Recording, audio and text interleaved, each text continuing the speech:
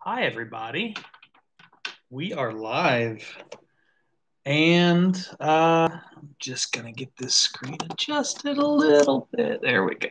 I like that better. This shirt is vibrantly pink on this stream. I didn't pick this shirt out. Yolanda threw it down the stairs at me, and so I put it on. Um, but nonetheless, we will endure. Yeah, thanks, Nate. Nate says I'm cute in pink. Yeah,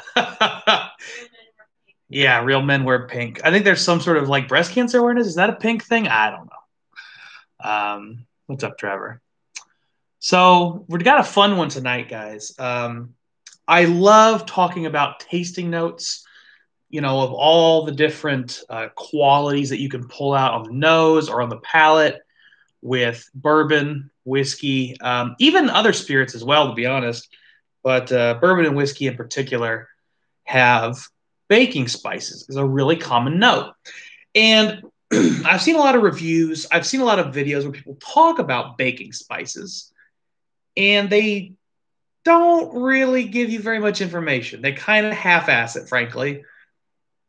And when I see somebody write a review or give a video review and they say, "Oh, this has baking spice on the nose," I always go, "What? Which one?"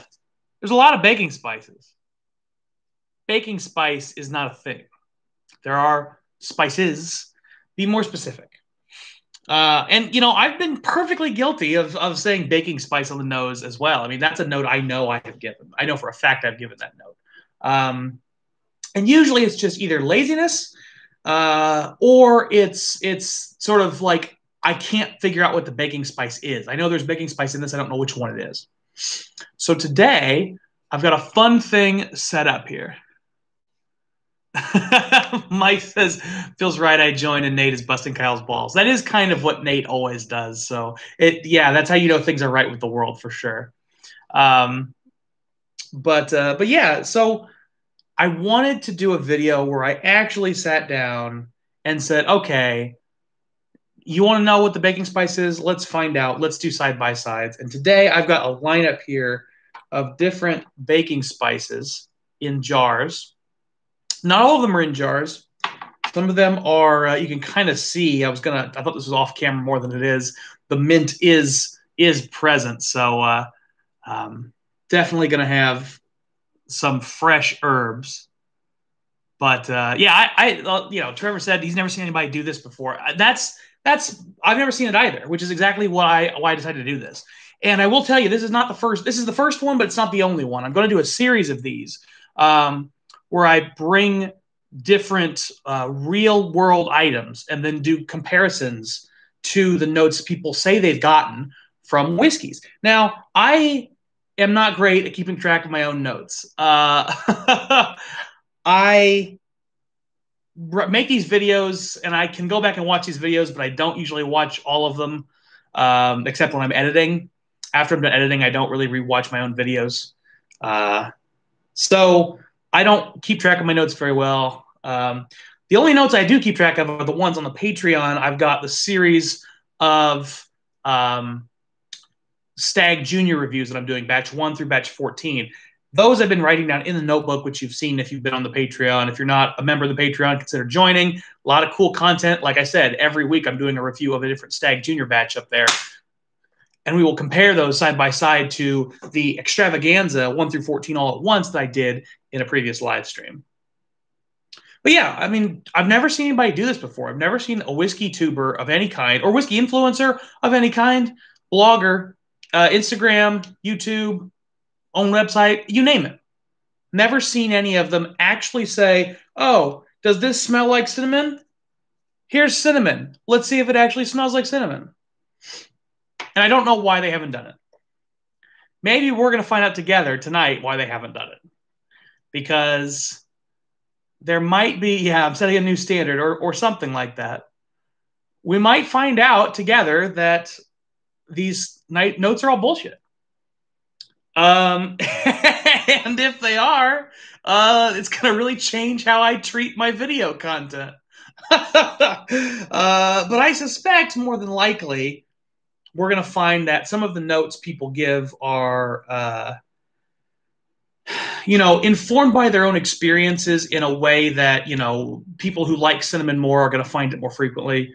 I know I've got a bias towards finding nutmeg because I really enjoy nutmeg. Same with ginger. But we're gonna work through all these. And like I said, this isn't the only one of these videos that will come out. I am doing this one based on the baking spices, which I'm kind of taking pretty liberally because I have some mint here. I have some cocoa powder here. Those aren't really baking spices per se, but it's hard to figure out where to categorize things. And I'm going to do a series of these videos. I think the next one after this will probably be sweet aromatics, your brown sugars, your honeys, your molasses, caramel, butterscotch. And there will be sweet cocoa, which I'll get to that in a minute, why I'm going to do a sweet cocoa after already doing the sort of baking chocolate in the baking spices category. But I think it's important to talk about them separately. But I've got a whole bunch of whiskey, kind of a ridiculous amount of whiskey on this table, if I'm being quite honest. Yeah, a lot of bottles of whiskey. But part of why I'm doing this is if you want to find a whiskey with a particular tasting note, sometimes it's hard to find. If I type into Google whiskey with cinnamon, I'm going to get ads for Fireball, not whiskey with cinnamon tasting notes. I know because I tried. But I will say that if you reverse engineer it and you go on the internet and you say, all right, pick a whiskey, Weller Antique 107, type it in, see what people reviewed it as, see what people say is in it. The Weller Antique 107, which I've got here, right there, has a lot of baking spice notes from professional reviewers. And I've written down the notes and the reviewers who gave them in this little handy-dandy notebook. We'll see if I agree or not when I compare them side by side with the actual spices themselves. Now, to get this thing started, let me see here. I think the first thing I'm going to pour myself is this Knob Creek twice barreled rye. And, I'll kind of explain a little bit more about what I'm doing while I'm taking a couple sips just to wet my whistle a little bit. Man, this cork is really in there. There we go. I'll explain what I'm doing while I wet my whistle a little bit. Yeah, Michael says he thinks some of these claims are pretty exaggerated. That could definitely be true. It's always hard to tell. It's hard to tell what people actually pick up and what they think they pick up. But come on, man, this is a tight cork. Knob Creek is sort of notorious for tight corks, but this one is particularly tight. So part of why I'm starting with the Knob Creek twice barreled rye, which got these for a stupid good deal. I think these are like 40 or 50 bucks retail. And for some strange reason, Big Red Liquors put them on sale a while back for like $17 a bottle. I think I bought 3. I should have bought like 2 cases. I bought 3 because I was like, that's a really good price. I can get rid of these for less than retail and still pay more than what I paid. And I didn't know if I liked it or not. But I tried it. I really liked it, actually. And that very well may have something to do with the fact that there's a lot of baking spice in it. A lot of the reviewers who reviewed the Knob Creek twice barreled rye, excuse me, gave it baking spice notes. I actually picked 3 different ones. Go Bourbon, Whiskey Jug, and Breaking Bourbon. Now, I only relied on bloggers for this exercise. I could have gone through Whiskey Tubers, but I decided not to, only because most of them don't have their tasting notes consolidated into one location that I can go read. I love watching Whiskey Tube videos, but it's difficult to keep the tasting notes straight. You have to kind of go into the videos, and I haven't seen very many that include the tasting notes in the comment area or in the subtitle area. I don't even know what you call it. The description. Thank you, Yolanda. I haven't seen many Whiskey Tubers include tasting notes in the description of their videos, so the easiest way is just type it into Google to see what shows up, and search engine optimization correctly, as you would expect it to, prioritizes the more popular, more well-known bloggers. So there are a couple of wild cards in here, but generally it's going to be people you've heard.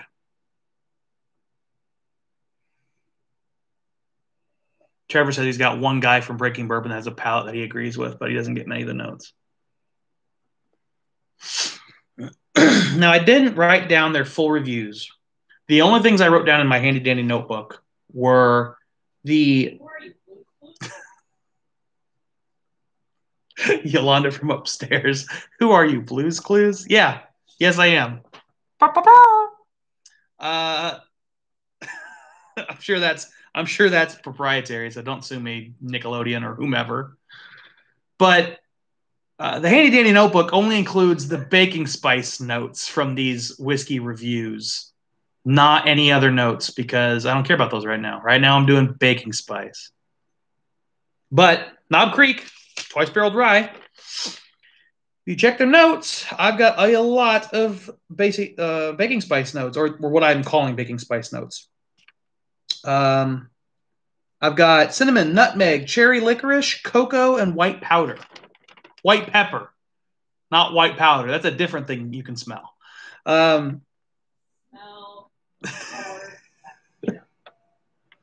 So yeah, so 3 different whiskey reviewers gave it a lot of different notes, but Nate's writing in paragraphs now in the live chat. I can't read all that shit. My eyes are too bad, and you're too far away. I don't have a nice big fancy setup yet. I'm still pretty small time. We'll get there, but let's go ahead and dig into some of these notes. Let's pick one of the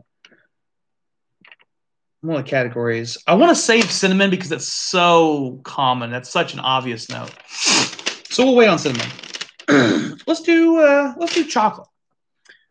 I think chocolate's a fun note. Baker's chocolate's what I'm going with here, because the chocolatey note actually could come from a lot of different places on the palate.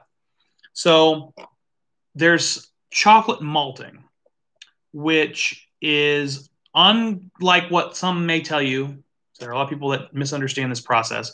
Chocolate malting is actually a darker than average malted barley.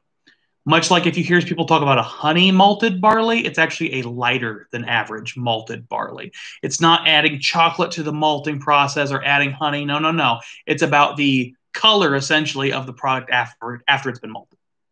So, Baker's chocolate, Hershey's cocoa, 100% cacao, unsweetened. Definitely smells like chocolate. Excuse me. Yeah, and one of the interesting things Trevor points out, the Woodford chocolate malted rye, and Nate pointed out 1910. I've got the 1910 here as well. But what was interesting to me is that I didn't see any reviewers put chocolate as a note on the 1910. And that was my instinct as well, was there's chocolate in here. So even though no one's put it on the list, after I try to pull chocolate out of the Knob Creek twice barreled rye, I'm going to pour a glass of the 1910 and see if I can't find that. But yeah, chocolate, to me, this is, this 100% cacao, it's naturally unsweetened. This is not going to taste good, but it smells fantastic. This smells exactly like you'd expect like a chocolate bar to smell. And that's one of the interesting things when you're doing nosing notes versus tasting notes. Chocolate tastes different than it smells. It really does. Because when you think about the chocolate taste, what you're usually thinking about is the combination of chocolate and sugar. And this kind of goes back to where I was heading before and kind of got diverted in my own ADHD brain. Chocolate will come from the malting process of your barley or rye, but it can also come from the barrel. And when you're getting chocolate notes out of the barrel, it's typically going to be a sweetened chocolate. It's going to be a milk chocolate, sweet aromatic. That's where you go to your double oaked whiskeys. The double oaked whiskeys are going to have more of a sweet chocolate, as opposed to that, I would almost say, grainy chocolate or like bitter baker's chocolate. So it depends. I will say the twice-barreled rye, this is going to be a double-barreled process, so you would expect it that sweeter chocolate note. And really, when you put them side by side, I mean, I can smell it. The rye, because I'm doing them literally next to each other, the rye really stands out on the twice-barreled rye, as it should. But you can definitely tell the chocolate influence. That sweetness on this twice-barreled rye is very much a chocolate sweetness. Like I was saying, when it comes from the barrel, I tend to get a sweeter chocolate. Now, this isn't the sweeter chocolate, but because we're talking about the nose, to me, they're going to be very similar. There's a dryness. There's a dryness to chocolate as well that it's like a dry, nutty sweetness. And, the twice-barreled rye here, the rye, I think, highlights, you get this sort of sweetness from this honey and the rye, and then this sort of dry chocolate note.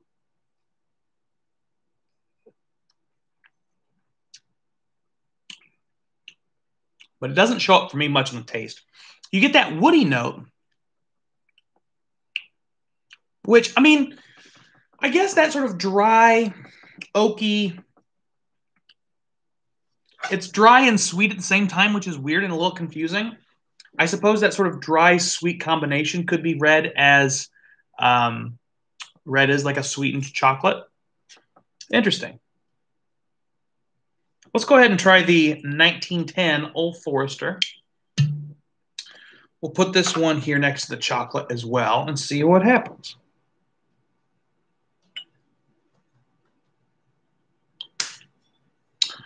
Oh, man. So let me know in the chat how y'all's week has gone or how you expect your next week to go. I'm sure people are getting ready for the holidays, debating whether or not they're going to go visit relatives or not.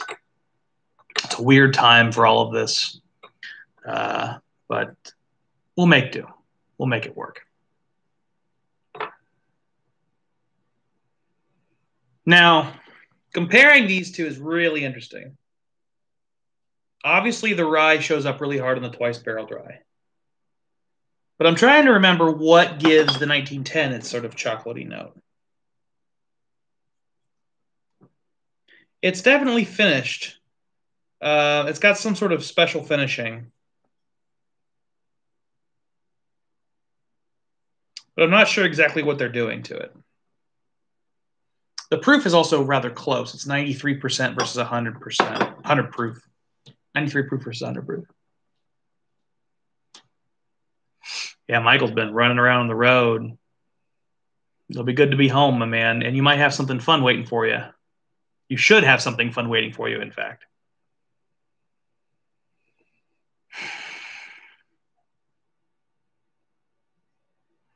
It's beautiful.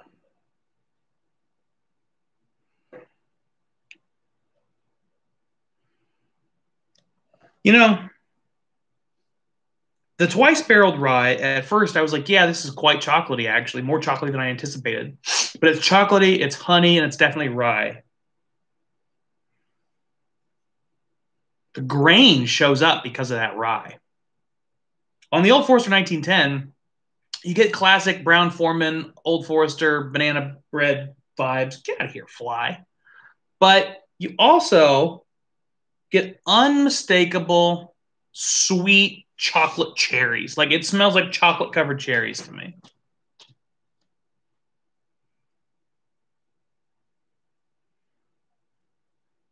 Now, here's what's really interesting. Side by siding it, I actually get more cocoa relationship with the twice barreled rye. The twice barreled rye to me smells more like sniffing this container of chocolate powder than this one. And when I do them side by side,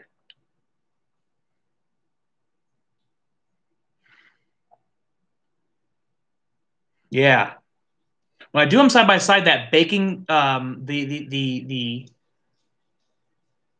Something weird is happening upstairs. Sorry, that was the watering can. When I do them side by side, yeah, when I do them side by side, the fruity sweetness really jumps out of this 1910. You definitely can tell there's a chocolatey note, but I get lots of cherries. I get lots of banana. I get this like black strap molasses and butterscotch. All the sweet aromatics come out hard.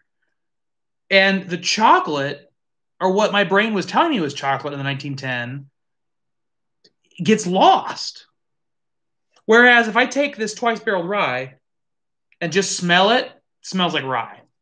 But if I smell it next to the chocolate,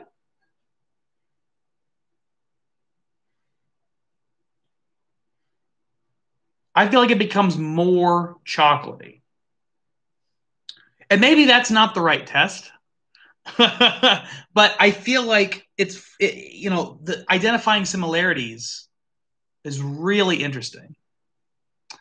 Michael asks, do you think it is drawing the sweet smells out and doing away with the other elements? I absolutely do. Yeah, I think what you've got going on in the 1910 is sort of a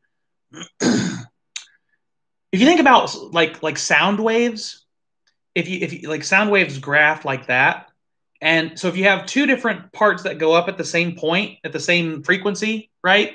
It'll multiply and be louder. But if you have one point that goes up and another point that goes down at the same frequency, they can cancel each other out. I'm almost having that kind of experience with this. It's like the chocolatiness it's like exactly the same on the twice barreled rye, even though it might be quieter than the 1910. So when I put them together, no, I said that backwards. I'm sorry. The chocolate note is slightly different on the twice barreled rye, just slightly different than like actual real chocolate. And so putting them together brings the chocolate note out of the twice barreled rye, whereas it might be identical. It might just be precisely this sort of baker's chocolate on the 1910, which means when I smell them at the same time, this kind of cancels out. It numbs my palate to that type of note. Whereas with the rye, I become more sensitive to it because I'm looking for it. And so it heightens the experience. Very cool. I did not expect to have that kind of a result. But now that I've done that, I can't stop smelling just straight up banana bread in this 1910.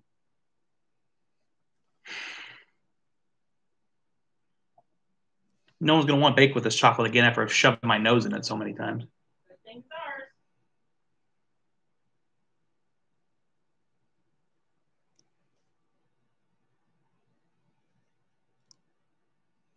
I definitely could. You know what the hell? We don't have a huge audience today, and that's not a big deal. But because of that, I'm going to be a little bit more freewheeling with how we do this. I really like Michael's idea of doing a sweet and the rough spice back to back. I'm going to grab a banana because I think we've got one left. I think. Maybe. Let me check. Real quick. If we do, it's the very last one. Nope, I ate it.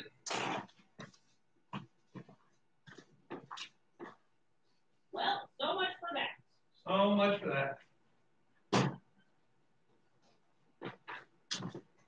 And I'm back. So I don't have any cherries, but I've got an orange. I don't think so. So if I just express a little bit of the orange, let's see what that does with the sweetness in the 1910. Ooh, oh, that's good. I like that shit. Oh, man. Okay.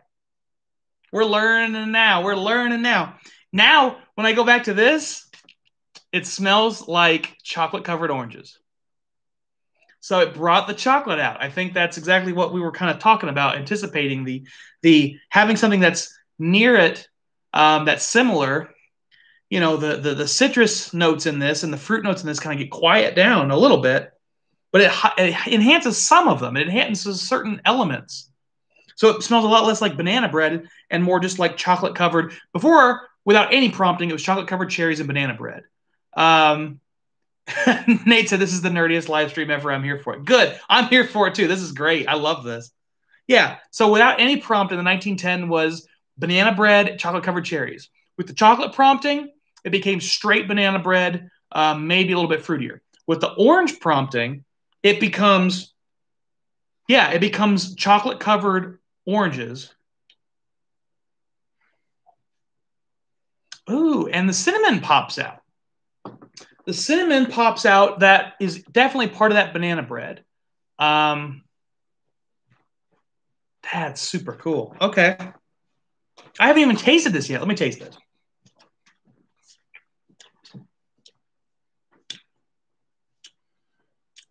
Oh, guys, I got to tell you, I really like 1910.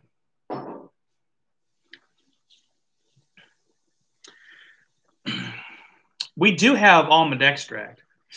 Hey, Yolanda, when you're in. I'm getting cherries too. All right. The wonderful, beautiful, exquisite There you go. partner, Yolanda, is grabbing the cherries and almond extract as we speak. Nate said, thanks, boo.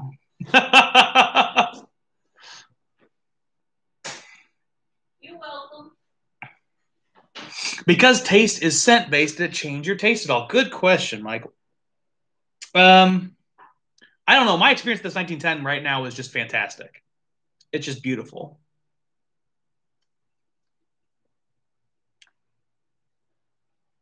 I think it must have. What if I do like this?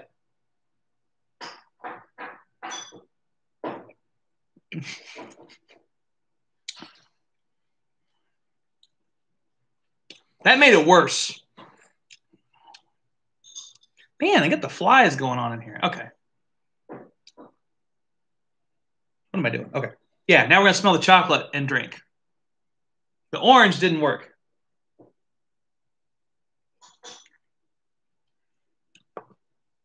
Yeah, that's the ticket. That makes it super duper chocolatey. Interesting. I do think the 1910 is more chocolatey on the palate, whereas the twice barreled rye is more chocolatey on the nose. Going back to it now. Oh man, yeah. The chocolate really pops. I get chocolate and a little bit of citrus. What happens if I put that as orange next to this twice barreled rye here? So this feels empty. Well, it should still smell. We got almonds. Because of almond extract, and then the cherries. And then I'm coming with chocolate chips.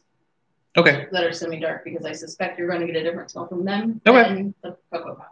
Cool.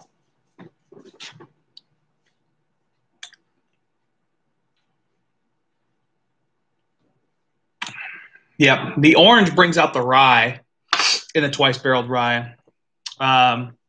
It kind of kills off everything else, to be honest. Not a great pairing. But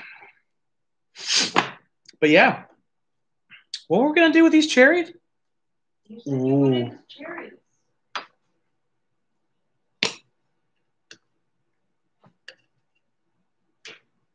Ooh, those are really close. Good call, Nate. Interesting. Okay, almond extract. Hey, where are all of our ingredient bowls? I got them out here. I was going crazy.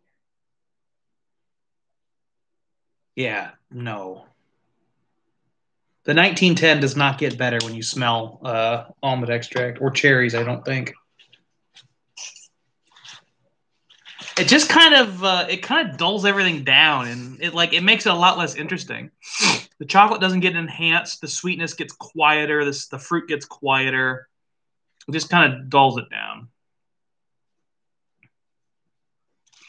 Nate says that chocolate covered cherry isn't a real note, maybe. So those are semi-sweet chocolate chips. No, they smell almost identical. Ah! Yeah, I mean they smell almost identical. Okay, can I have the cherries back? Yep. I'm gonna eat them. There you go. And then with my chips. Yep. All right. Is the chocolate covered cherry note a real note? I don't know, Nate. Depends on what you mean by real. I mean, I think it's certainly a real note. I keep going back to it. I keep finding it. It's one of those things, though, where like, yeah, I definitely get chocolate covered cherry in the 1910. No doubt about that. I get banana bread and chocolate covered cherry. And then when I put the chocolate up to my nose with it, I got what? I got the banana bread super strong, so the chocolate was kind of quieted. But I put the orange next to my nose, chocolate got louder, the fruit got quieted. So I think if there's any statement you can make about the chocolate covered cherry note, is that the chocolate covered cherry note is being affected directly by what I'm putting up next to it. If I put up chocolate, then the chocolate gets quieter because it can't compete with the pure chocolate. If I put up a fruit note, then the fruit gets quieter because it can't compete with the pure fruit. The 1910 can't. However, the twice barreled rye, the Knob Creek, the chocolate got stronger when I put the chocolate next to it. So if there's any claim we could make, it's that the chocolate note on the Knob Creek might not be a quote unquote real chocolate note because my brain is interpreting it as chocolate. But when I compare it to real chocolate, then it brings it out more, which is not what I would expect. I would expect it to be less prominent because the pure thing would desensitize me to it. That's a great question, Mike, and we can try experimenting with that because guess what else I've got? We'll go ahead and jump to that now because I have exhausted myself with this chocolate. So let's go ahead and move into pepper. Now, I've got black pepper, but I've also got white pepper. One of the reasons I did this is because white pepper is a note that is often used in a pretentious way. People are always like, white pepper is not a real thing, or, that sounds really pretentious or whatever. Reality is, black peppercorns and white peppercorns are from the same plant, and both of them are green when they first start out. They're the same thing. Black peppercorns are sun-dried typically. They're aged and dried with a shell on, whereas white peppercorns are usually dried and either have the shell removed or they have the shell removed prior to the drying process. So essentially, a white peppercorn is very, very similar to a black peppercorn, except they're missing a component. So think about it in that term. It's a reductive modification instead of an additive one. They're not changing anything. They're taking something away. And that will highlight different flavors and highlight different scents in the peppercorns that are black versus white. So I'm going to go ahead, grind myself up a little bit of black pepper. Then, wow, that's very fragrant, very fragrant. Now I'm going to go ahead and grind up next to it a little bit of white pepper. Oh, man, this is not as good of a grinder.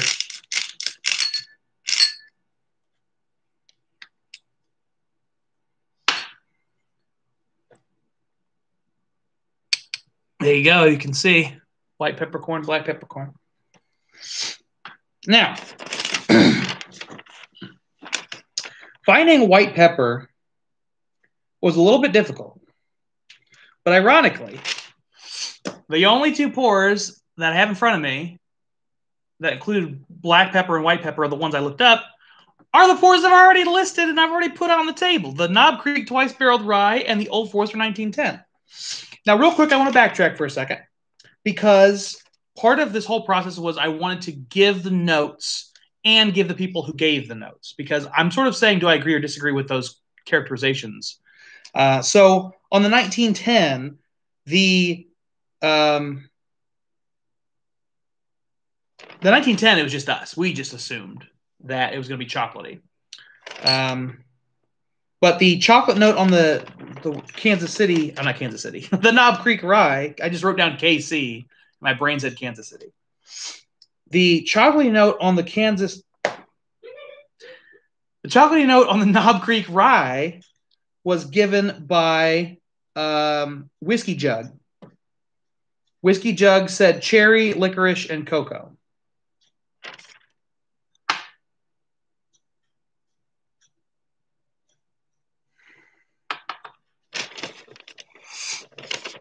Nate said, would you agree pepper typically shows in the finish? Yes, I would. However, I do think that you can get pepper on the nose, so we're going to taste and smell and just put it through the ringer here. Anyway, the white pepper note on the Knob Creek twice barreled rye didn't come from Whiskey Jug. It came instead from Breaking Bourbon. They found the white pepper note on the Knob Creek rye. The 1910 black pepper note was given by Breaking Bourbon, and they specifically said black pepper on the finish. I tell you what, the differences are very minor between these two. And this is definitely going to make me sneeze. I just poured pepper on my forehead. Okay, good start.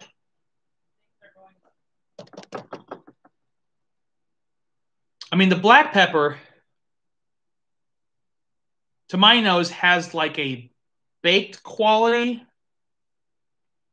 Uh-oh. Oh. This is a dangerous game I'm playing here. Okay, let me move to something that might funnel it a little better. Oh, that went right into my nose. Holy crap. Oh. Okay. Yeah, here we go. So the black pepper, you get this sort of, I mean, I hate to feel like I primed myself by explaining the difference between the two. Knew that was coming. I hate to feel like I primed myself because I explained the difference between the two, as black pepper being like sun-baked and the white pepper having the shell taken off, but that really is the difference on the nose. The black pepper has this sort of like almost clove-like sharpness, this baked sharpness, whereas the white pepper is a lot more earthy. Oh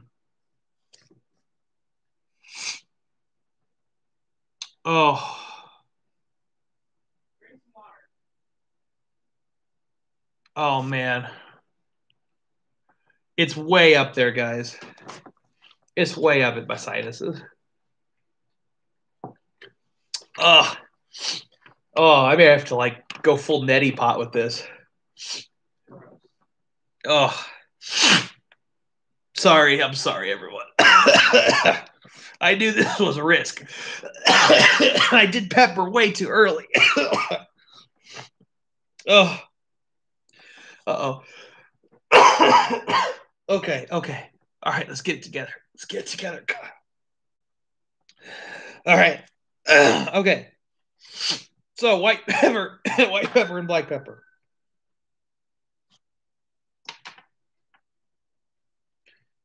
Oh man, going from the pepper back to the nose on this twice barreled rye, it's super chocolatey. Okay.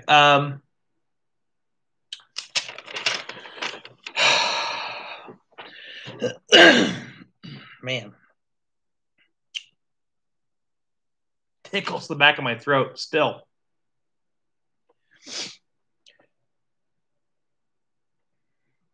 So the white pepper note, I don't have written down where it was in the process, but let's see if I can find it.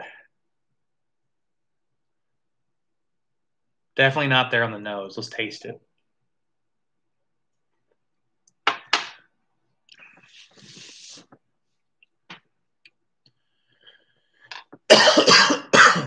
Sorry for all the coughing. Oh. You know what? I actually did kind of get it on the finish. Yeah,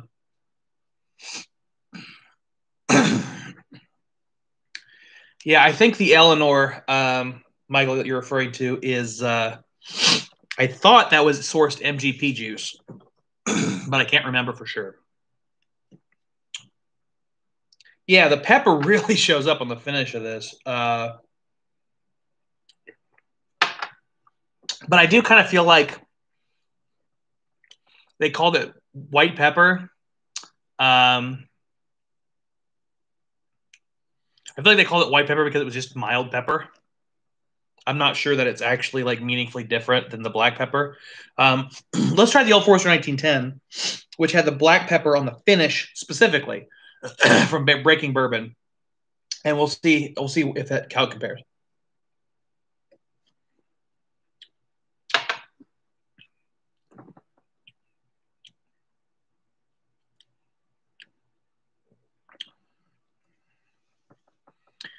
Yeah, I think that I think that there's a like tingly component, for lack of a better word, on the 1910 that's being ascribed to black pepper, whereas the Knob Creek Twice Barreled Rye has a pepper flavor, but not a tingle, and so that's being ascribed as a white pepper. They are different, and the difference is not purely about flavor, but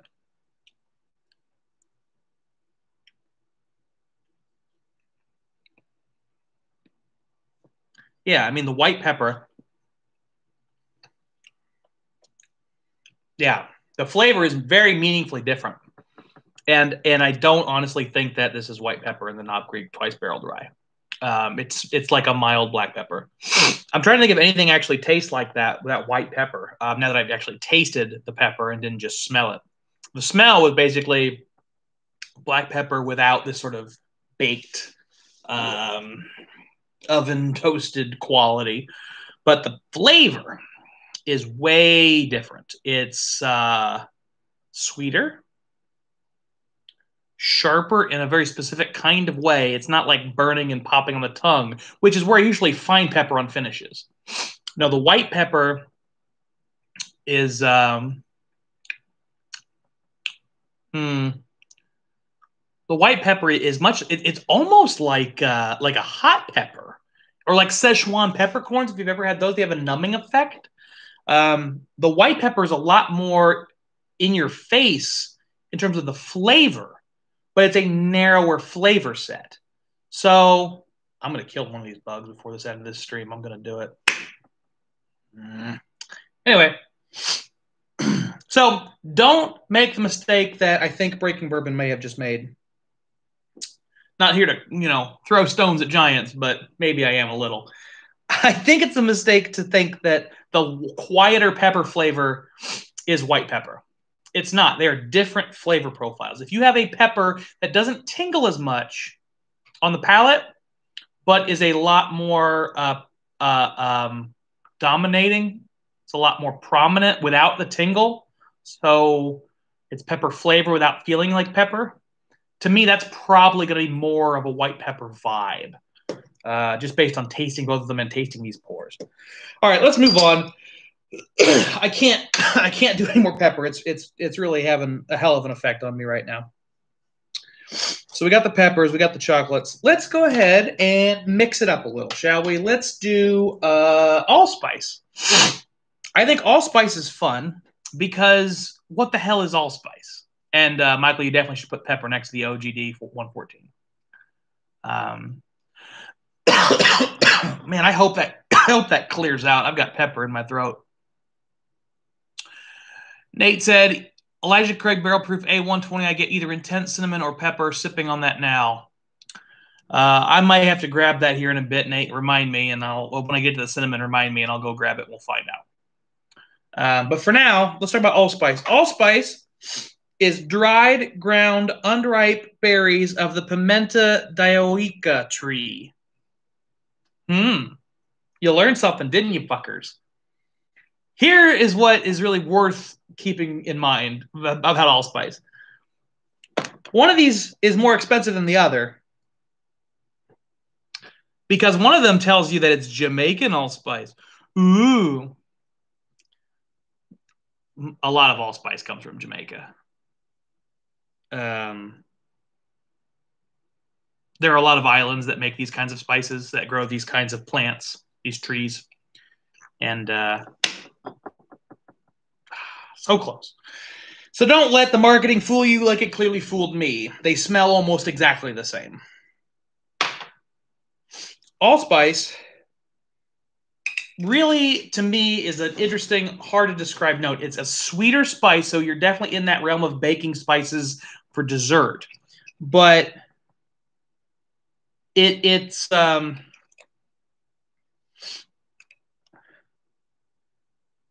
of like if cinnamon, nutmeg, and clove all had a baby.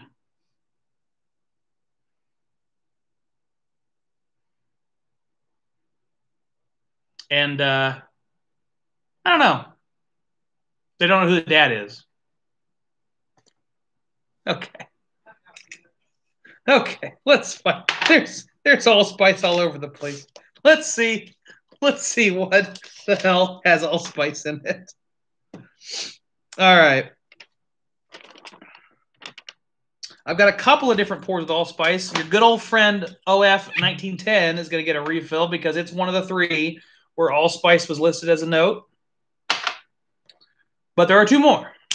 And these two you have not yet seen on the stream. Number one, Jefferson's. That is a loose cork. Oh, my goodness. I may have to revisit that. Jefferson's Ocean. This is a sweet baking show. No joke, man.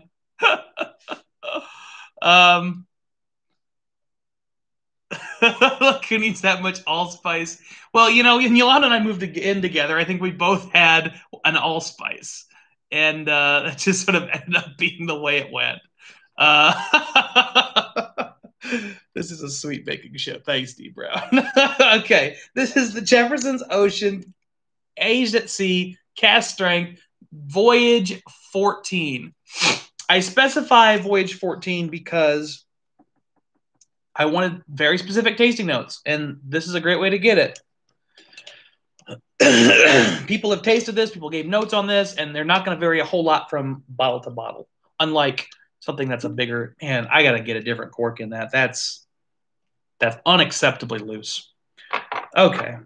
Make your jokes at home. Okay.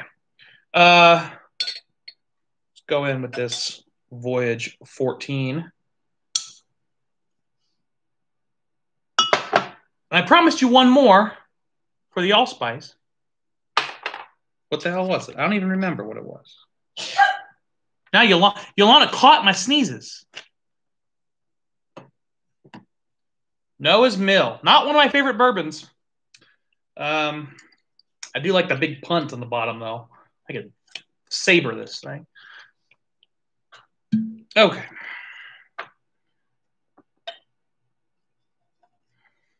So I do like the bottle color. I'll give him that. That's pretty nifty. Now, the allspice note in the Noah's Mill was given by, what is that? Whiskey Wash. Hard to read my own handwriting. Saber it live, Nate says. You buy me a Saber, Nate, and I'll try. Whiskey Wash gave the note on Noah's Mill of allspice. The note of allspice on the 1910 was given by Breaking Bourbon, our friends over at Breaking Bourbon, who also gave the black pepper finish. And then finally, the Jefferson's Ocean 14 allspice note was from a Reddit reviewer named Smoked_Herring. Reliable sources. So, let's fucking do it. I've got this allspice here. And since we got two of them, I'm not too worried about putting my nose on the thing. Oh, I do not like that. I do not like Noah's Mill. They mixed 4-year and 20-year bourbons, and I deeply regret the fact that they used any 4-year in this. The 20-year should have just been all that they used. So,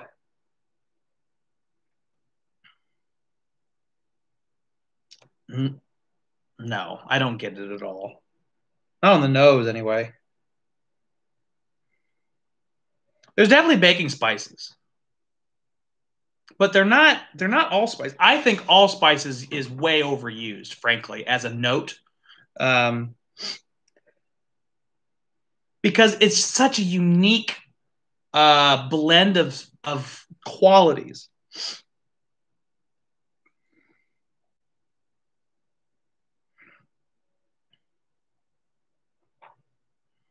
I mean, to me, I get sharp ethanol, caramel, maybe a touch of cinnamon, maybe. I don't. Allspice is the wrong note. There's something that's like cloves and pepper combined in allspice that is not That's not part of that note. Nate, you bring up a great point. Nate says it's kind of a catch-all note referring to allspice. And I think he's totally right. And I think that's a big problem. I think people assume allspice means all of the spices. It doesn't. Allspice is a very specific tree that I named badly.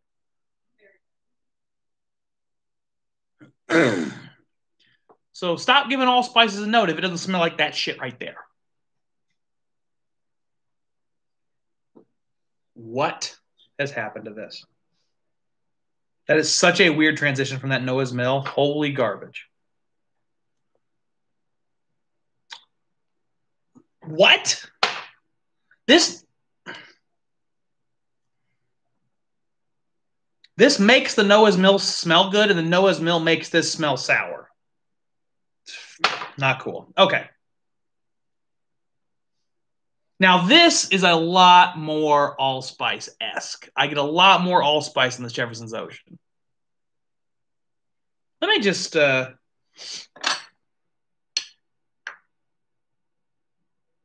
yeah. There's this nice, dark, herbal quality.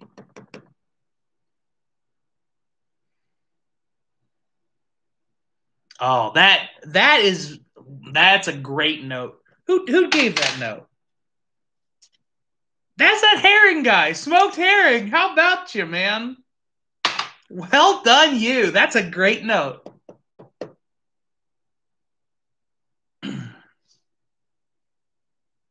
So the Jefferson's Ocean, this is voyage 14. 1-4. 1-4. Really does have an allspice on the nose. It's like a little bit of metallic. Yeah, who needs me when you got smoked _ herring? That's right, Nate. It's got sort of this metallic grains and then honey and metallic grains, honey, candy corn, white sugar, and then everything else is allspice.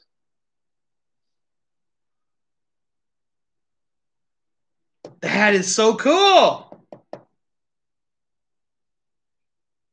I did not actually expect to find allspice in any of these. I'll be honest with you. Let's taste this. Let's taste this.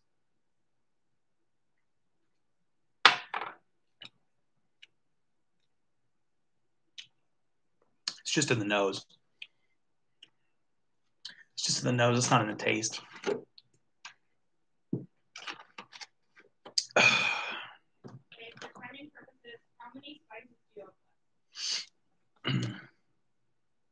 Yolanda asked, for timing purposes, how many spices do I have left? 6.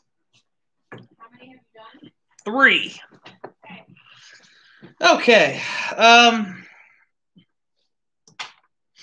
Well, we got kind of sidetracked on the first one. There was a slow start tonight. Well, I'm just trying to, make sure dinner is hot when you're ready for it. I don't think Nate will mind if he watches me eat for the 4th consecutive week. Well, but what do you want? All right. Yeah, I do not like Noah's Mill. I agree with you, Trevor. It's just the young 4-year distillates takes way too much of a front seat. Nate said, God, please eat. The 4-year takes way too much of a front seat. It's way too metallic and grainy. It just tastes like new make that you mixed good bourbon with by mistake. What was the other one for the what am I doing? Allspice 1910. Let's see if it is in there or not. Not yet. I have not yet fully been trained. Was that a yay or a nay on stream? On what? Dinner on stream. No. Okay, didn't think so.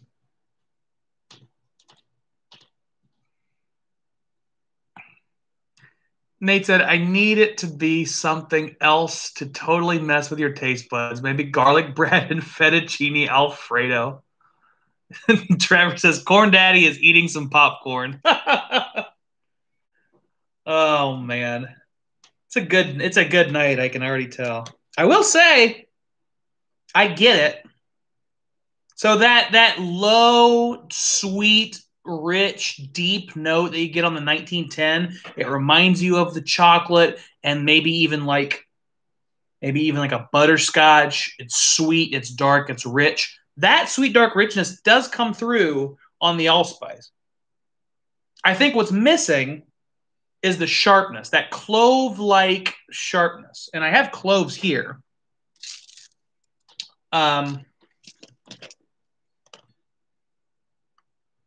There's this sort of sharp, aggressive note. It's hard for me to articulate, but cloves have it, allspice has it. The 1910 doesn't have it, but it has that dark, sweet richness, which is, I think, part of what was missing in the Noah's Mill. The Noah's Mill has a sharpness, but it's not the same kind of sharpness to my nose. It's a grainy sharpness. It's not an earthy sharpness. It's not an herbal sharpness. It's grain. It's very clearly grain. And so because it doesn't have that sweetness, it just has that sharpness of grain. I can't compare it. But I think there is some. Let's taste it. What the hell? Nothing like eating raw herbs.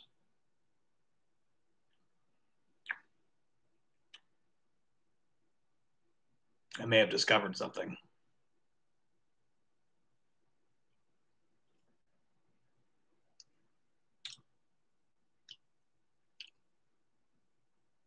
I have discovered something. Wow. Wow. If you want to jazz up your Old Forester 1910, put a pinch of allspice in it and mix it up. That is the dumbest, coolest thing I've discovered in a long time. Because I really get, allspice was super prominent in the Jefferson Ocean Age Cast Strength Voyage 14.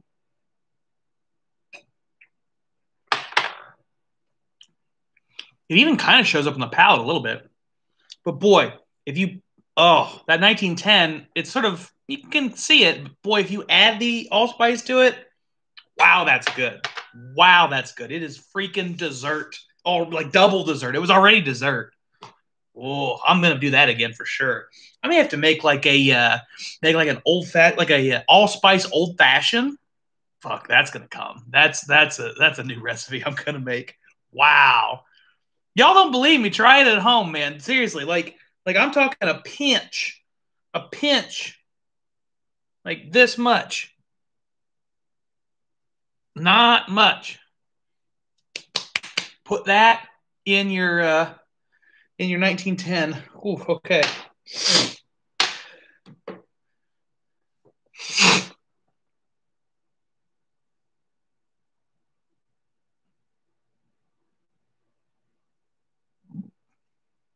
And bake at 375. Yeah, I like that.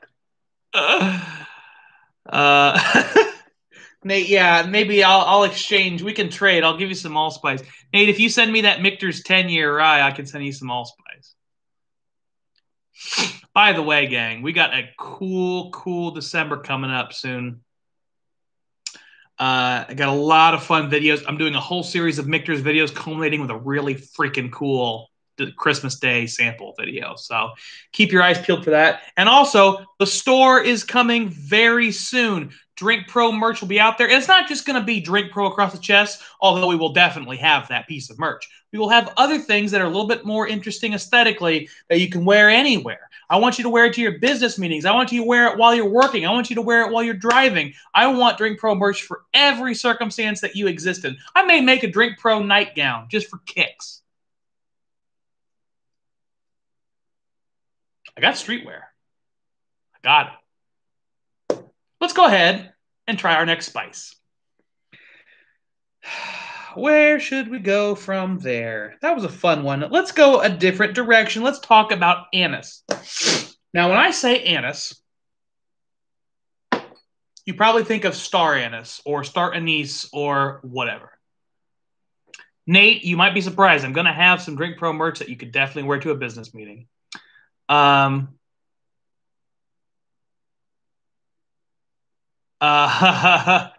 love that Trevor asked about the Drink Pro flannel. The quarterly item for the first quarter of my Patreon account, and this goes for Michael and Trevor. I think they might be the only ones who are getting this very special item. We've got Drink Pro logo tee in flannel. It's very cool. I've got a copy of one coming to my house soon. I wanted to run a test pattern before I send it out to you guys, but I think we've got some Drink Pro merch that you just really hit the nail on the head with. Lots of cool stuff coming though. Anyway, we're losing viewers left and right. We were up to 9, and then I went on crazy rant, and then we're down to 5. And if that's not the story of my life, I don't know what is, and I don't even care. It's fine. I'm glad you guys are sticking around. You understand what I'm doing. I don't really understand what I'm doing, but you seem to. So keep watching. Let's do anise.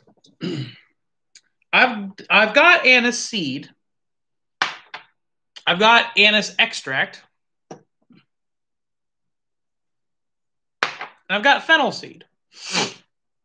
I don't have star anise. And I don't have licorice.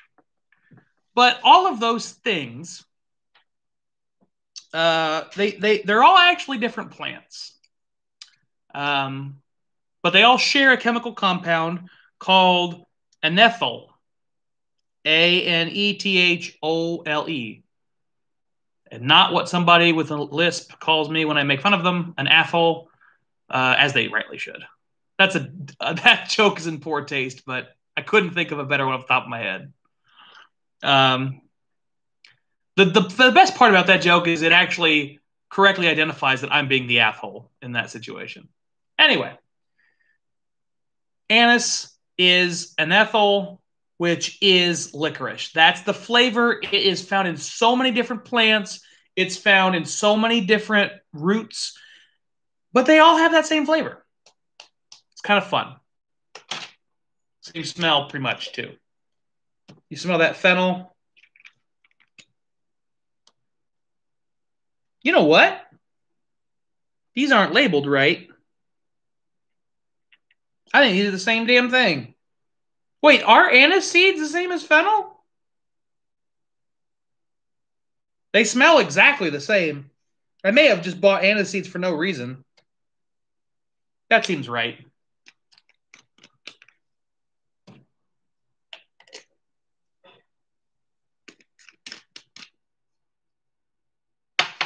Yeah, Yolanda, go make some flannel for him. I know you wear t-shirts. I know you wear t-shirts, Trevor, so don't act like you don't. Anyway, what whiskeys did I find that had anise in them? Well, as you would expect, because it's always in here, Knob Creek Twice Barreled Rye.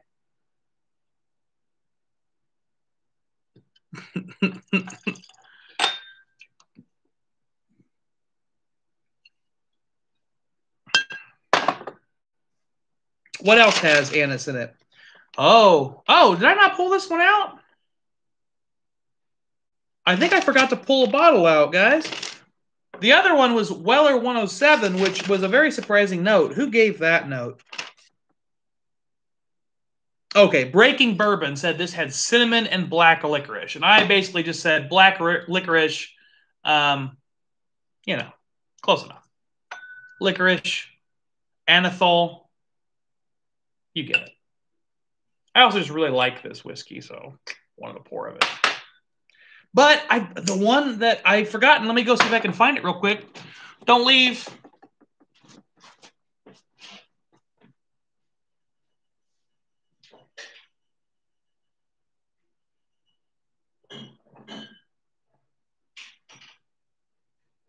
Well, crap. Where is it?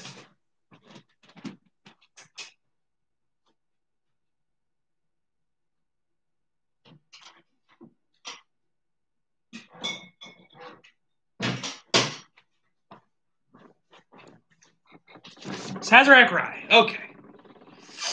Sazerac Rye. and ethyl.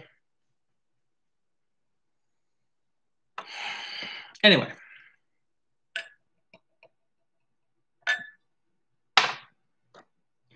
I'm excited about the Sazerac rye because oh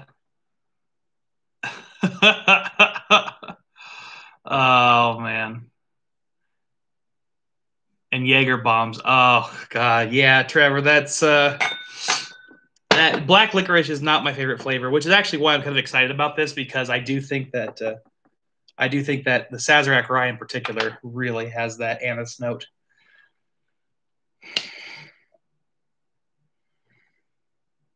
Now fennel and fennel has a little bit more of this. Don't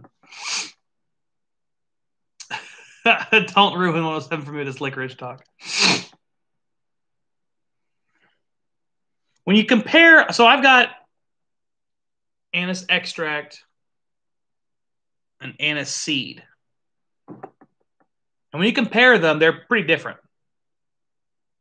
Anise seed smells a lot more like sausage. If you've ever had Christmas sausage, yeah, ground fennel on pork, exactly. Exactly. That kind of, it's less licoricey, but it brings out more of the spice notes of the anise. Whereas this anise extract is going to be used for like Christmas cookies, and it's going to be a lot more licoricey. So it can kind of, that's an important thing to note though, is that anise can kind of bounce between that anethol note can bounce between something that's more sweet and licorice like, or something that's more savory and almost herbal. So it's a variable spice. So let's go ahead and side by side it with a couple of whiskeys. I'm going to go ahead and take notes so I know what the hell I've already done, what I've talked about and what I haven't. Oh, by the way, star anise and anise seed are not from the same plant. I thought they were. We looked it up. They are not. Anise seed is going to be more tepid and less spicy than the star anise. Let's start with the Sazerac rye. The only reason I got the Sazerac rye is for this specific note. So I really want to see if it's there. And I tell you what.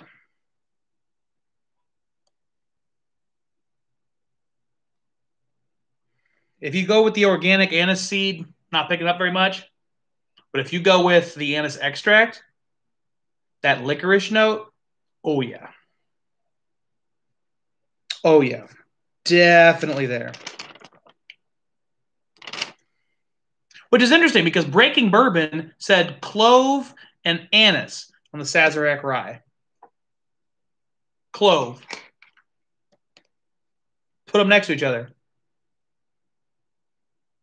Clove and anise.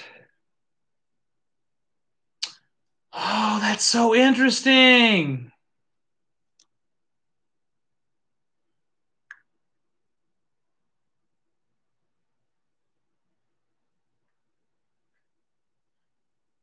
So when you combined anise and clove,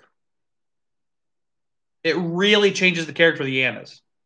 It becomes way less herbal, and it becomes less licoricey.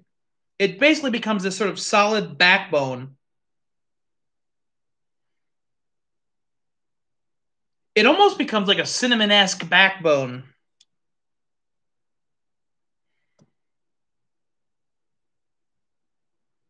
I do feel like the Sazerac rye has more of a licorice component, though. It definitely has some of that anise, but I really get licorice on the Sazerac rye.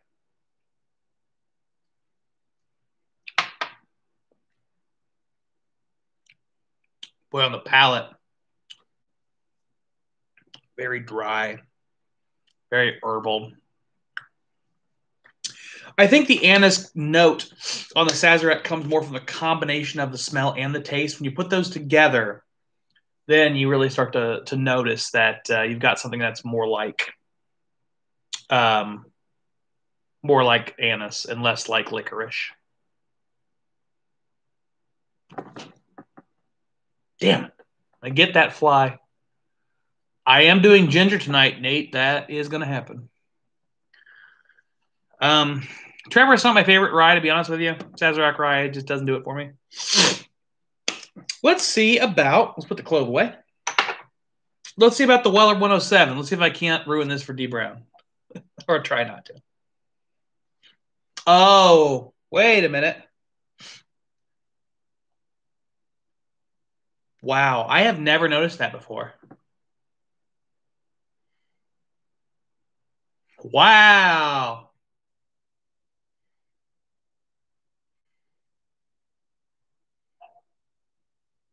So that's so weird. So the Weller Antique 107, and this, by the way, is a corked bottle, so it's a new bottle, and it's not a store pick, just so you know.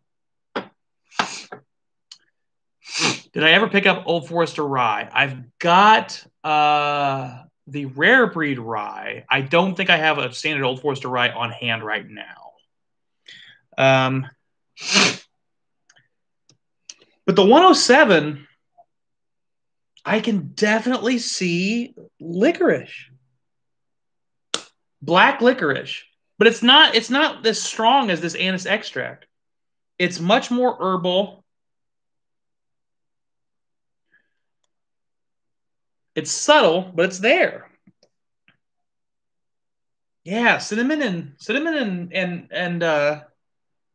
black licorice is a pretty accurate note, which is interesting because I don't usually like black licorice, but it's so subtle that I really like it.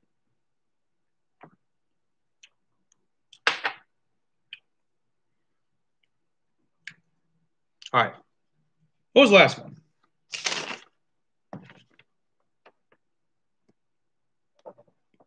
Oh, the Knob Creek.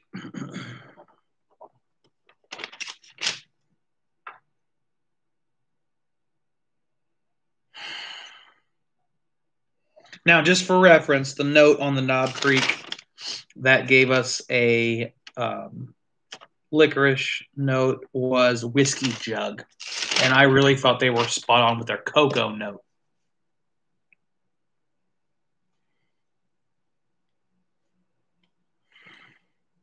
For the licorice, I'm kind of leaning more on the anise extract. The anise seed is a lot more herbal. Yeah, I don't know if D Brown saw this before. This is the twice barreled Knob Creek rye. I'm specifically using that one because it does kind of narrow down the field a little bit. It gives me there are more, it's gonna be less variance bottle to bottle because there aren't as many, and it's still one I can find a lot of reviews on. I get the licorice note, but again, it's super subtle. I think I've had licorice notes on whiskeys that I did not like. And it's kind of fun. And maybe that's the Sazerac rye. Maybe that's a great example of one. I don't care for the Sazerac rye because the licorice note is too prominent. It involves too much of the anise seed, that sharpness. Whereas the licorice, when I'm finding it on several of these, is pretty subtle. And that's kind of fun. That you know what that tells me is I might find licorice more often than I would have thought. I wouldn't have said licorice on this if I had done a review. But smelling it, and then smelling the anise extract, and then smelling the whiskey again, it definitely has that licorice note. It's just subtle enough that it's not intrusive. It's not bothersome. Yeah, the twice barreled rye is really fantastic, man. It's one I highly recommend it. It's got some great cocoa notes that I like. It's sweet, it's mellow, it just does all the things I like it to. And I bought them for really cheap, but I think they're still in like 40, 50 bucks maybe. A worthwhile pour. All right. Let's move on. I don't want to sit here and do that all night. Let's do mint. Let's do mint. I got mint here. Let's do it.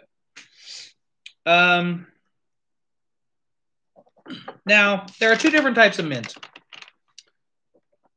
There are more than two different types of mint. We're going to talk about two different types of mint.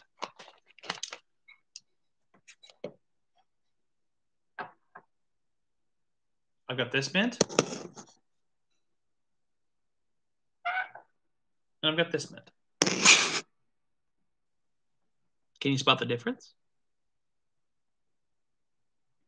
One of these mints is spearmint, and one of these mints is peppermint.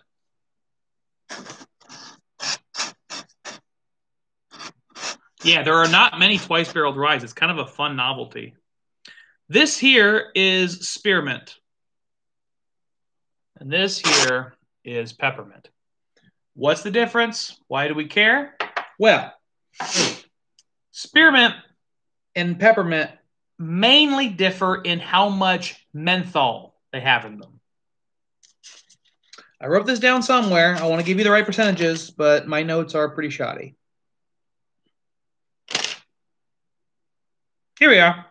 Peppermint is about 40% menthol in terms of its flavor profile, whereas spearmint is 0.05% menthol. So spearmint is going to be much more gentle, much more sweet. The minty note will be more subtle, whereas peppermint is going to be more explosive. Think about menthol. Think about the applications where you've used or had menthol in the past. It's prominent. It's aggressive. One of the reasons you see a lot of mint juleps using spearmint instead of peppermint is because of the gentle and sweet nature of the mint. Nonetheless, we will try them both, and we will smell them both. My hands smell like all kinds of other spices. Let me use a little bit of this orange here to cleanse them.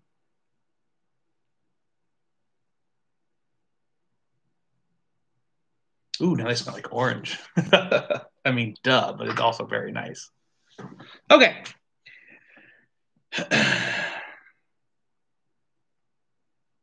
Which whiskeys have mint in them? Of the list that I've got here, the Noah's Mill. On the Noah's Mill, mint was found by Whiskey Wash. Actually, mint was found on Noah's Mill by Flavor and Whiskey Wash. So cinnamon and mint were notes that were consistently found in Noah's Mill.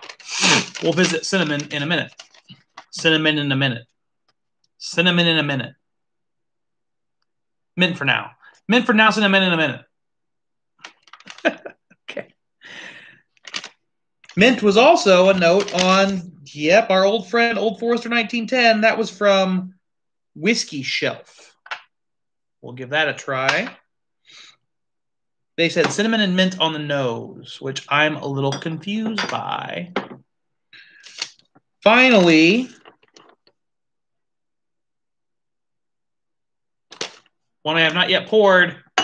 I'm cheating a little bit on this one. I said this was a bourbon tasting, but this is Irish whiskey. Method Madness single grain. It is single grain. It's matured in bourbon barrels. It's finished in virgin Spanish oak. It's as close to a bourbon as you can get if you're not making it in the United States. For all intents and purposes, it is bourbon.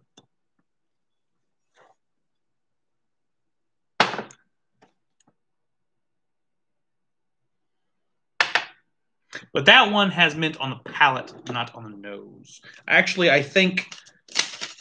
So the Noah's Mill had mint on the nose. The OF 1910, mint on the nose. Method of Madness, mint on the palate. So, yes, D Brown, there is definitely mint on Four Roses. I can't remember which mash bill, though. One of the mash bills specifically references mint. If somebody wants to find that out and throw it in the chat, I would love to have that information. I'm going to break off a leaf of spearmint. Man, this peppermint smells like weed. All right. Spearmint and peppermint.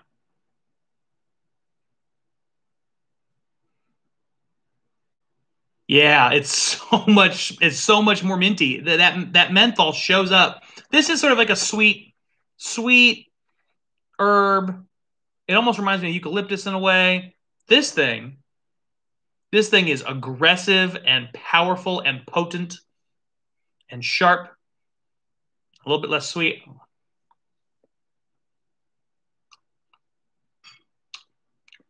Pretty mild. Super minty. Holy crap. Yes, it is the F rye strain is the minty one. I unfortunately don't believe I have any of that handy. Okay. Excuse me. Tasted both mints. I've smelled both mints. Let's go ahead and try some whiskeys with the mints in them. I don't know why I'm hitting this against the table. Just need more whiskey. All right. Let's start with Noah's Mill.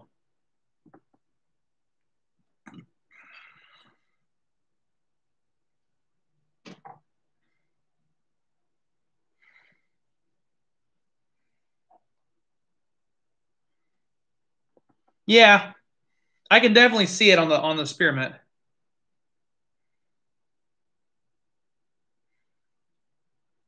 Not as much on the peppermint. The Noah's Mill is definitely creamy spearmint on the nose.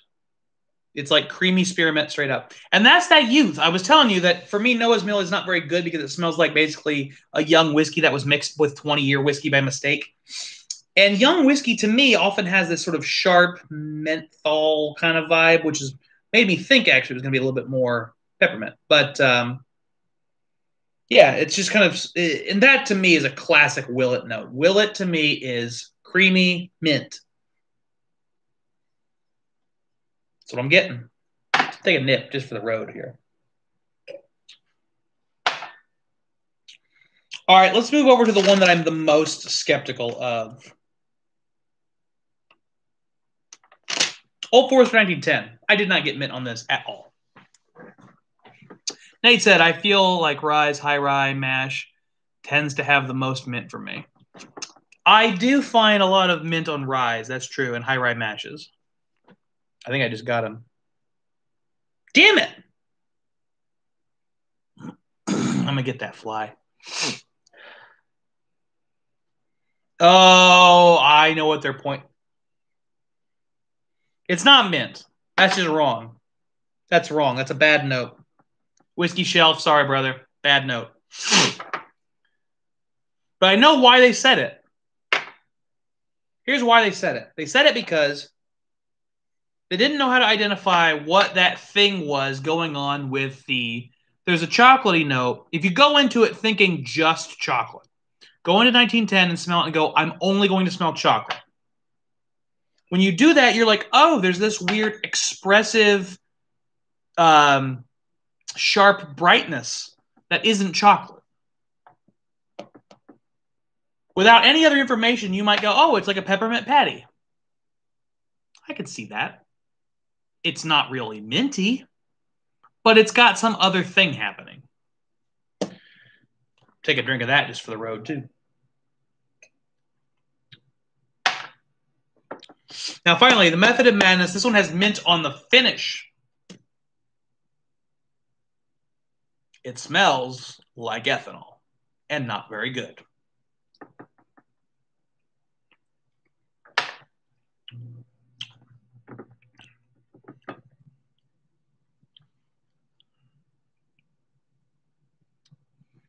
It is minty on the finish, though. Wow. Wow.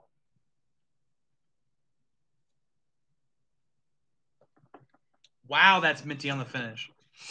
That's super weird. That is, of all three of them, that's the most accurate mint quality I've found by a lot. It is very much herbal and sweet, but slightly, and sharp. It's just, it is spearmint. I don't think any of these really were embodying peppermint, but that's not surprising because the methanol is so overpowering. If you have peppermint in your whiskey, it's just going to taste like fucking rumple mints or some shit. Like aged rumple mints.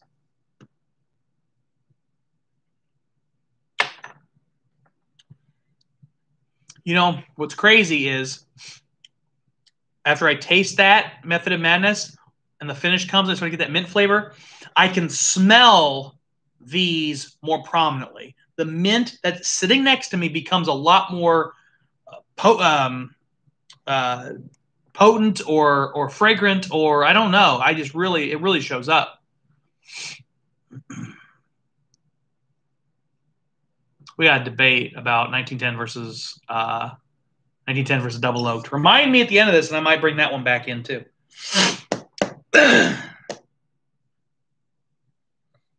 What do we have left?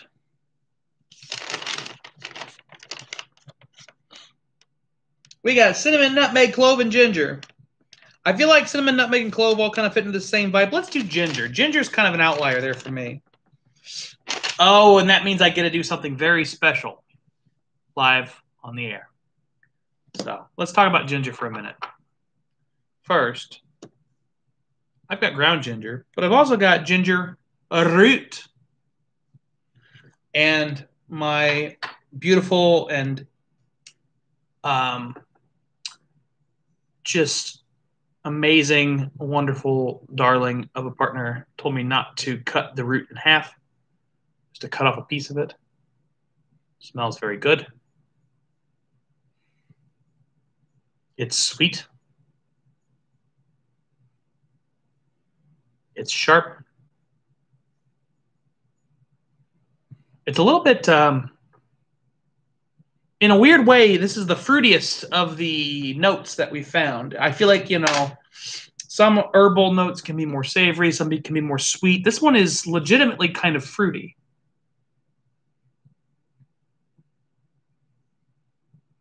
Well, I'll have to go find that, Nate, and figure out which one that was. Let's compare that to the dried ginger, because they are going to be different. Oh, they are so different. Dried ginger is much much less fruity. The dried ginger is a lot more chocolatey, to be honest. It reminds me of a chocolate. That powdery, sweet, dry. It doesn't have the bottom end of a chocolate. But wow, those are like totally different things. Okay. Now the first time ginger shows up is in the Jefferson's Ocean Calf Strength, age 14. This is in a review by Drink Hacker, who said, baking spice generally, a bullshit note, which we will address at the end of this video, and gingerbread. Let's see if I find gingerbread. And I'll tell you what, it smells a whole lot like that dried ginger. It doesn't smell anything, though, like fresh ginger. Not a thing. That, to me, is really, really valuable. If you want to think about, I think a lot of people, like, they still have to, hold on, I got to sneeze. Oh, gross. I think a lot of people are still working on those preliminary notes. Like, you still want to be able to pick ginger out of a lineup, pick cinnamon out of a lineup. Keep working on that.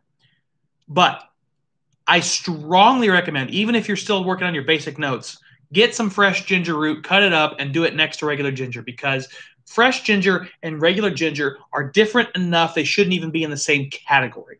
Unlike the allspice versus the licorice, or the anise, sorry. Unlike the anise versus the anise extract, which are very similar with a slight difference, this is a totally different world. So I think the note of, yeah, if I get that pepper out of my nose. I think the D Brown says he goes for oak or bust. Trevor, you and he might get along on that one.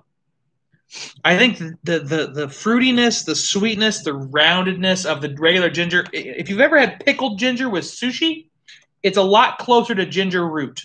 If you've had a ginger snap or gingerbread, it's much closer to dry ginger.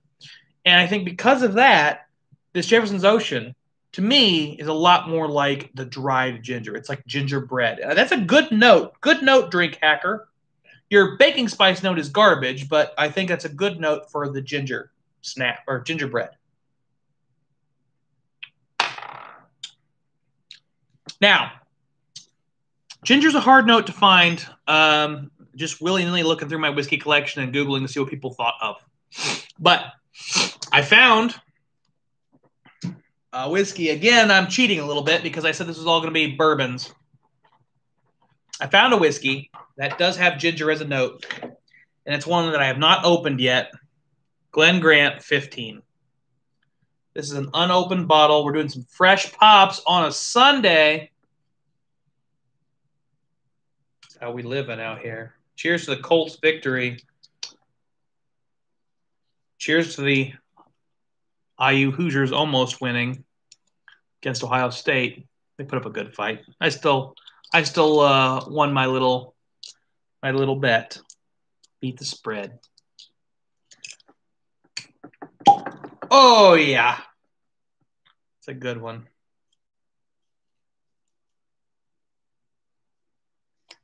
Can I get a mod to delete Nate's last comment? Thanks. It doesn't help because Nate is a mod.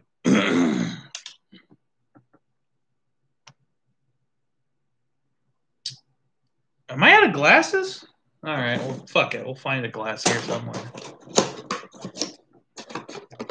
Glasses, yeah. Okay. This is going to be a pretty long live stream. I'm kind of realizing that as I'm doing this. Yeah, Deep Brown says America. Yeah, I need to work with Matt, ADHD Whiskey. I need to figure out a way to work with him. Seems like a good dude. Oh, first connection is unstable of the night. This is the first time that's happened. That's fun.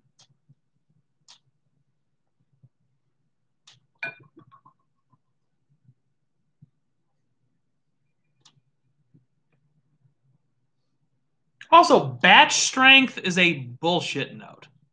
Don't put batch strength on your bottle. What the fuck is batch strength? Glen Grant? It's 50% alcohol. That's not batch strength. I hate nonsense marketing, if you can't tell.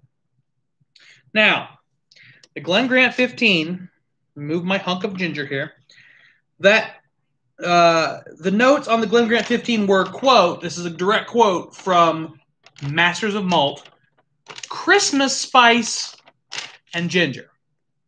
Christmas spice. Smell like Santa's balls? I don't know. Christmas spice. God damn, that's good stuff. I like this ginger. I like this ginger root. The dried ginger's fine, but the ginger root, that's where it's at. That's the good stuff. That's that uncut. That's that pure. Okay, let's smell the Glen Grant 15. What am I doing, guys? Oh my god. Oh, you know what? Oh boy. Yes. Oh, that makes me way too happy. Okay. I've never had the Glen Grant 15, and you watched me open it on camera. I was really hopeful that I would find an example of ginger spice in terms of the dried and ginger fresh. And we have. Glen Grant 15 is ginger root. It is that fruity, gingery beautifulness of cutting a piece of that root off. The red nose spice deer. Maybe that's what they meant by Christmas spice. They got drunk and they were like, it's just like tearing the root off the red-nosed reindeer. Oh, yeah. God, that is a beautiful whiskey. I got to do a review on this shit. This is beautiful. It is just peppers. I know, D. Brown. I know 50% is near casting. And that's why they said it. Like, the proof goes down in Scottish cast. That's why they're getting those low-ass proof numbers. I get it. Yeah, Nate wants a sample. Thanks. Boy, that is beautiful. I get lots of pears, lots of honey, and then this ginger root. I'm going to cut it again. That ginger is way too dry. You need to cut it. Please do not demonetize me, YouTube. I'm not even monetized yet. I don't give a fuck. OT Genesis, come at me, bro. Yeah, that is crazy how accurate that is. That is so close to fresh ginger. Holy crap. Like, it's basically just pears and ginger. That's it. if you took pears and ginger root and you stewed them in a pot together with a little bit of honey, you've got Glen Grant 15 on the nose. At least fresh pops. That's you know, there's always that grain of salt, but what are you gonna do? God, I could nose this forever. I'm just gonna drink it and we'll move on. Oh. That's that. That's a solid. That's a solid space side. But if you don't like Scotch, you're not gonna like it. A lot of those space sides, they have that briny quality, and it's subtle on this. It's very subtle, but it's there. Mid palate finishes that got this a little bit of woodiness and a little bit of brine. So it's not gonna be for everyone. I'll get drunk. That's what I'll do. Apparently that's what I'm doing too, D Brown. Well, that's great. That's cool stuff, guys. These are such different pours. The Jefferson's Ocean and the Glen Grant 15 are such different pours. But they both have ginger in them. Kyle, try that OLHQ State Pick Spaber and see if you get ginger. Okay, I'll be right back.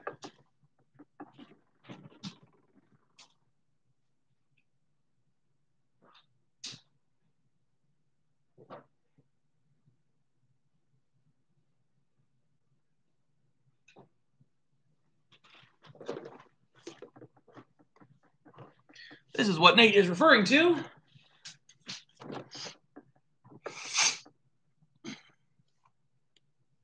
Nate's on a power trip. That's fine.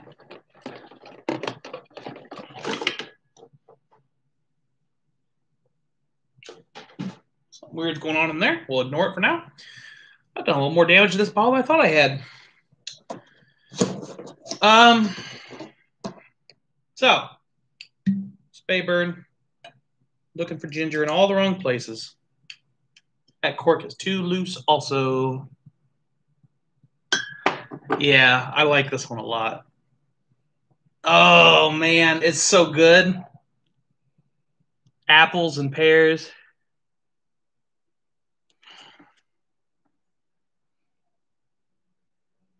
Kind of. It's not as blatant as that Glen Grant.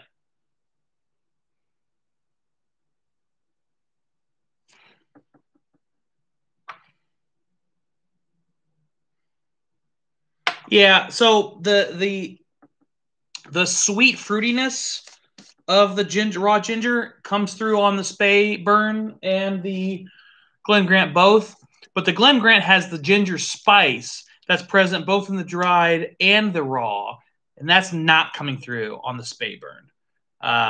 So I think it's got some ginger-esque components, but that Glen Grant is like straight up ginger and pear.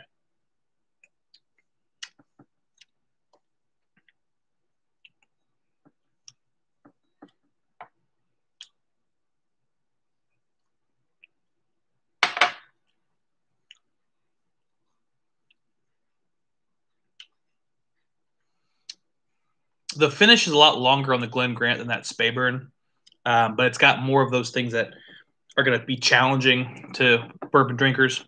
So I'd be curious what your thoughts are on blind side by side on those with a couple other space sides. We should do that, Nate. Next time we get a chance, we'll do some space side by sides because I've got a lot of space side whiskey. I've discovered I quite enjoy space side scotches. It'd be a fun one to do a side by side with. Oh, okie dokie. Let's get into the cloves. What is this? That's that. Okay.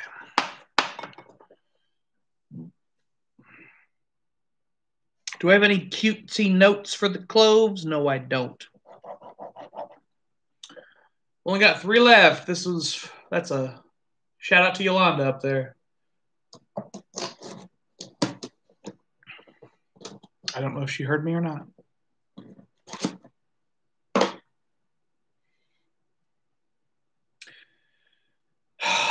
So, cloves are fun. that's my big fucking note. Cloves are fun. I will say, Ground versus raw. Very similar. Yeah, Yolanda's called me K-Dog now. Super weird. Maybe I'll start calling her Maverick and she can call me Goose. Good Top Gun reference.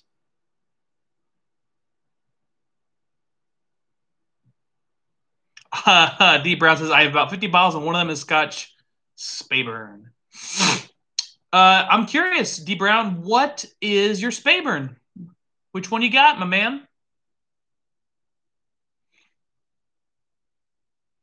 Cloves are great for people who drink coffee. It's a natural and long-lasting breath freshener. Good call, Nate. I will chew up a clove at the end of this video in your honor. Not really in your honor, more just because it makes me smile. Okay, so whiskeys. Where did my pen go? Ah, there it is. So the whiskeys that gave me, not me, we'll see, maybe me.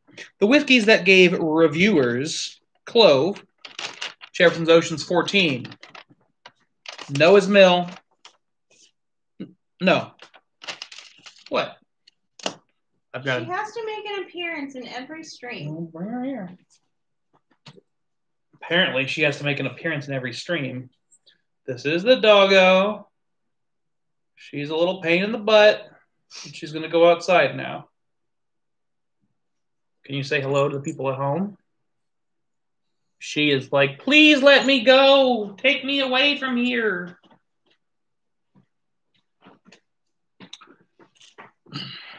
All right. So, cloves are in. Jefferson's Ocean, cask strength. Ooh, D. Brown, companion cask, 92 proof. I'd love a photo of that one. And a sample, but I'll take a photo. What was I doing? Okay, I got all distracted because D. Brown was talking about some good shit. Local store did a pick. Yeah, man, send me a photo of that on one of my social platforms. I'd love to see it. At the Drink Pro everywhere if you're not following.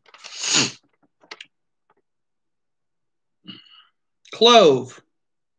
Jefferson's Ocean, cask strength, Voyage 14. Rare breed. That's one I have not yet poured. Breaking out the rare breed bourbon. This is going to be an empty bottle soon because I've got another bottle coming. Shout out to my mods. Using all my fucking glassware tonight.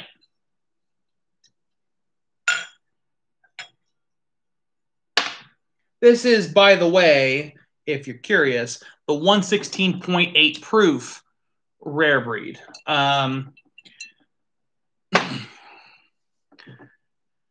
Nate says, Ohio did a state pick of a companion cask as well. It's very good, but not that high a pick. And then he says, what kind of guy is giving you a rare breed? Real sucker, I guess. 116.8 proof. That's the rare breed I'm relying on. That's the rare breed which had the tasting note of clove in it. And the person that gave that tasting note was none other than Rare Bird 101, a reliable source of the whiskeys from Wild Turkey. Rare Bird 101 does a lot of stuff with Wild Turkey. So I expect that to be there. Otherwise, we're going to have a chat with Rare Bird 101. Like I have some kind of authority with Rare Bird 101. Okay, so got the rare breed, got the Jefferson's Ocean. I've got the Sazerac. By the way, the Sazerac had clove and anise. We've already done the side-by-side, so I'll be curious to see how the clove on its own does. And finally, the Method Madness. Now, I already mentioned the mint in the Method Madness. We'll see if the clove also shows up on the finish. On the finish. I love the smell of that. Let's start with this Jefferson's Ocean because I think it's an interesting note. I think that's the pen you lost. I've got a pen. Well, you said, where's my pen? I found it. Well, that was by mistake. Okay. So I'll use the pen that was just thrown at me.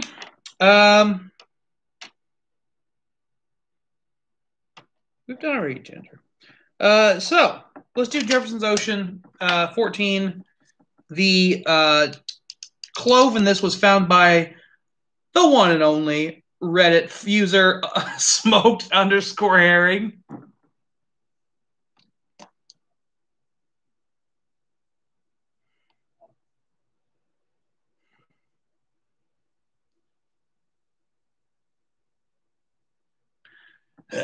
No, a broken clock's right twice a day. Smoked_herring is wrong about this one. Wrong. There's just not. I've got a bunch of oil gallon, but thank you. I'm trying to be helpful. Can you make food? I'm getting there. Okay.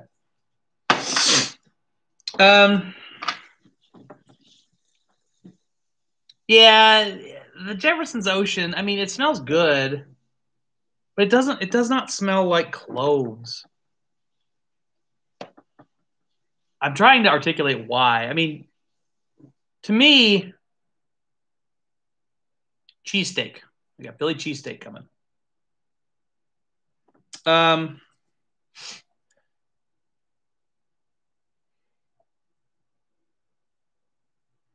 me, the Jefferson's Ocean, the baking spice in it, it's much more in the ginger realm. It's maybe in the cinnamon realm, but it's not clove. Clove has a particular sharp spiciness that's just not in the Jefferson's Ocean.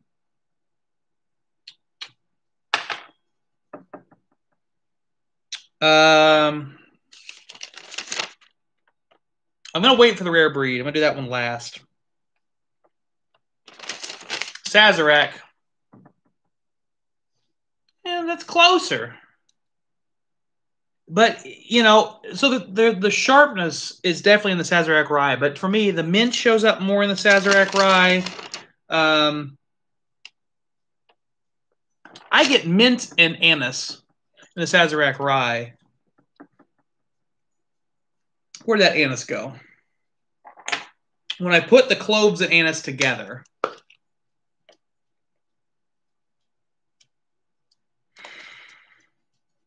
that's really closer. I mean, there's something weird about that combination. And, big shout out to Breaking Bourbon on that one, because that's what's so cool about that to me is Breaking Bourbon figured out that it's not cloves separate. It's not anise separate. It's the combination of the two. If you put cloves and anise together, they smell like the Sazerac rye. Hat tip to them, because that is tough. What is there? Is there a bug in my fucking? Is it the fly? This is great screen. This little fucker has been bothering me all day, and his brother is flying around me. This little fucker has been bothering me all day and decided to take a nap in my Sazerac. Unacceptable, fly! I had the last laugh, though. I humaned and kept persevering. That's what we do. That's what human beings do. We fight and we survive. Let me drink some more whiskey, huh? Okay. What's next? What is next? Let's do the Method and Madness. They said this. I don't know why I'm speaking like this now. Hi, it's Irish whiskey, I suppose. Makes me speak like the Irish, or at least a bad stereotype. Okay. Oh, yeah. I was going to say, this doesn't smell like cloves at all. No, the cloves are supposedly on the finish of the Method Madness. So let's go ahead and give that a shot. And by the way, one thing I really like about Method Madness is they put these fun tasting notes right on the back of the bottle. That's great. That's great. That's cool. I love it. This is, Method and Madness, if you don't know, Method and Madness is actually a part of the Middleton Distillery, which is a humongous Irish whiskey distributor. But what they're doing with Method and Madness specifically is small batch, unique, experimental Irish whiskeys. That to me is so cool. They recognized that you couldn't use a factory like Jameson or the other Middleton products and make experimental one-off side batches. So they created a whole distillery within the distillery to do experiments. That's freaking great. Hats off to them. I'm taking my hat off a lot tonight, apparently, but hats off to them for being willing to try something new and different and push it and see what they can come up with. That's cool. I like that. Let's taste it.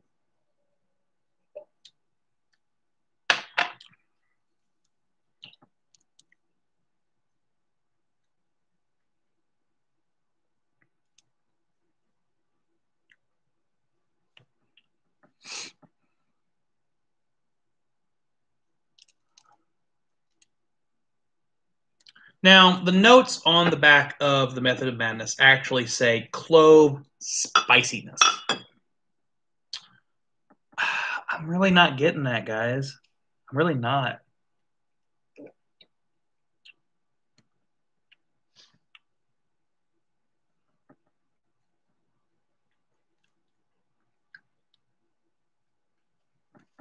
I mean, I think you could probably, you can make yourself believe there's clove in that, but it's a stretch. It's just, there's not that much clove in it. There's really not.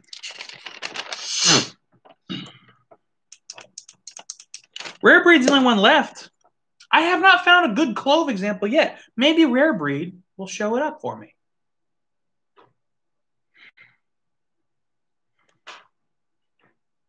Where's that ground clove?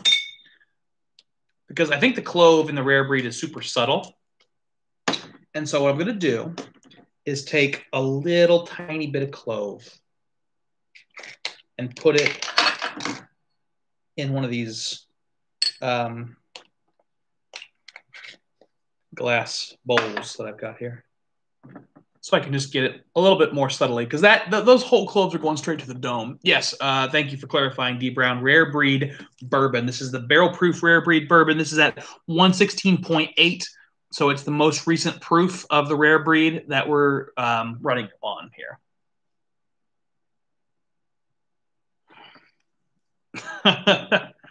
I only laugh because I read a review of the Rare Breed where the first their notes on the nose were peanuts, peanuts, and more peanuts, and I'm like, that's a bullshit garbage review. But my first smell right there was straight up peanuts, so maybe I was a little quick to judge. I think if you spend more time with it, it becomes something other than peanuts. But if you just go in for a cursory nosing, I get it. I get it now.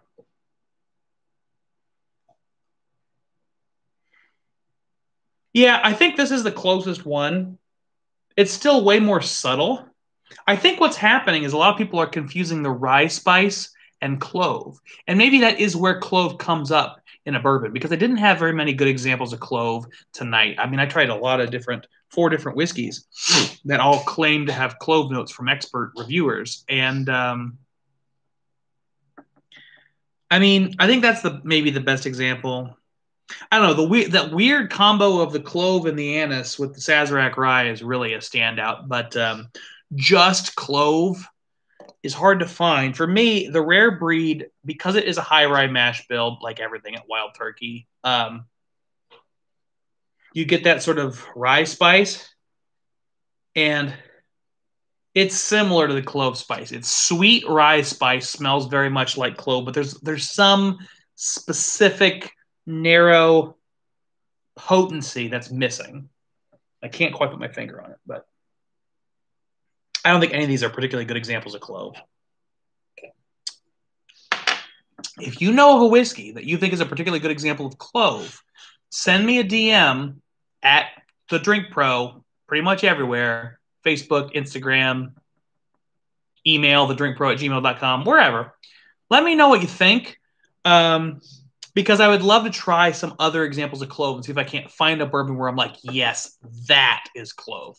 Because none of these really met that bar. Which is funny, because I was much more worried about a lot of these other spices. I figured some of these spices are just not going to show up right. A lot of them did. The clove did not. So that's sad. But now we get to move to our penultimate spice. Nutmeg. Now, nutmeg is one of my personal favorite spices in food and to smell and find. I'm a sucker for it. I'm sensitive to it. The two whiskeys where nutmeg was noted is the Rare Breed, which is in the Whiskey Jug review. Oh, and the Rare Bird 101 review. So Rare Bird found clove. I can see it. It wasn't good. It wasn't powerful. It wasn't potent, I should say. But both Rare Bird 101 and the Whiskey Jug found nutmeg in Rare Breed. So we should probably see some nutmeg in Rare Breed, which might be why I like Rare Breed so much, because I love nutmeg. The other whiskey where I have nutmeg as a common note was in the Knob Creek Twice Barreled Rye, and the nutmeg was by Go Bourbon. Go Bourbon. It's like a sports team. Go Bourbon. Let's start with the Twice Barreled Rye. Oh, that is a good smelling rye, though. If you haven't had the Twice Barreled Rye, you should pick one up. It is, I mean, it's good bang for your buck, honestly. I like some of the Knob Creek stuff. I wouldn't call myself a big Knob Creek fanboy, but maybe I am more than I thought I was, because I really like the 15 special release, and the 15-year single barrel picks have been all quite good. But boy, that Twice Barreled Rye does it. It just hits different. It hits good. Nutmeg. Nutmeg is like gentle, sweeter cloves with more citrus vibes. I don't know if that means anything. Who cares? We're almost in hour 3 of this.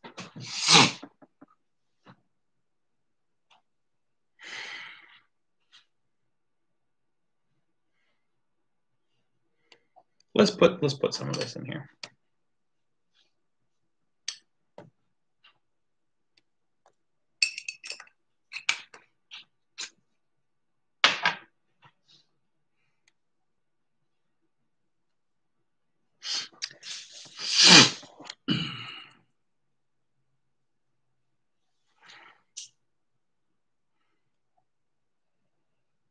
Yeah, I can see that. It's subtle. Much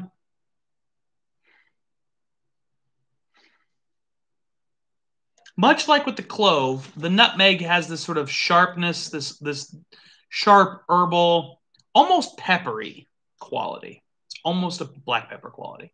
If you take that away from the nutmeg, then you can totally find all the other notes in the Knob Creek Twice Barreled Rye on the nose. The black pepper doesn't really show up for me in this context. Breaking Bourbon found white pepper in the Knob Creek Twice Barreled Rye, but they didn't find nutmeg. So maybe that's where this kind of relationship is coming up. But for me, it's just more cinnamon. Go Bourbon said cinnamon and nutmeg. Whiskey Jug said cherry, licorice, and cocoa. Breaking Bourbon said white pepper.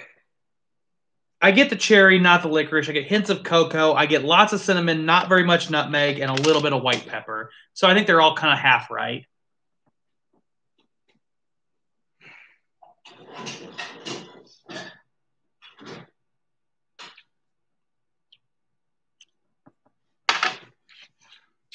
Meh. That's very meh for me.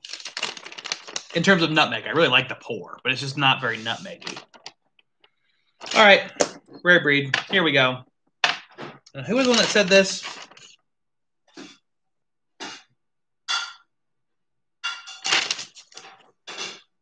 Whiskey Jug. Whiskey Jug said, oh, these are terrible notes. Whiskey Jug said nutmeg and herbal, and Rare Bird 101 said nutmeg and clove. We'll see. I don't know why clove was in quotes, but herbal deserved to be in quotes.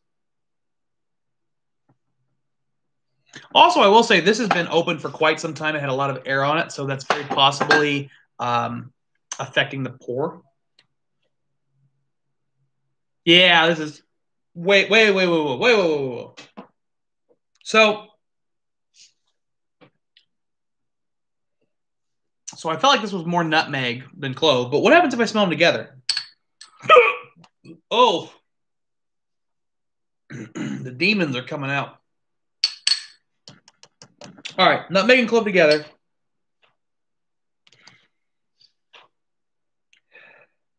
Yep, that's it. See, now this is valuable information, guys. I'm learning a lot about this because sometimes it's hard to pick apart specific notes, but when you combine them, you get different things. The smell of nutmeg and clove together, mixed with a lot of honey, frankly, and rye spice, is what I'm getting with this rare breed nose. But it kind of only feels like it's half right if you go into it looking for clove or if you go into it looking for nutmeg. You're like, yeah, that's close. It's not quite right. But if you go both, if you go with nutmeg and clove, it's right on the money. It's nutmeg, clove, honey, and a little bit of rye spice. So think about your herbs in combination form. Yeah, I definitely think that's why people say allspice, but it's important to remember, again, allspice is a specific spice. It's not all spices. If you want to say it's got an interesting baking spice note, then you probably will, and that's how I made this video. Because people keep making the note of, well, it smells like baking spice. That's not a note. Baking spice is a genre. It's like saying, well, that's I watched a comedy last night. Well, which comedy did you watch? Did you watch a slapstick comedy? Did you watch a black comedy? And I don't mean African American, I mean black humor. Or maybe you did. Maybe you watched some sort of black exploitation film like Black Dynamite. I don't know. What kind of comedy did you watch? Wow, this turned into a rant really fast. Oh, God. Okay.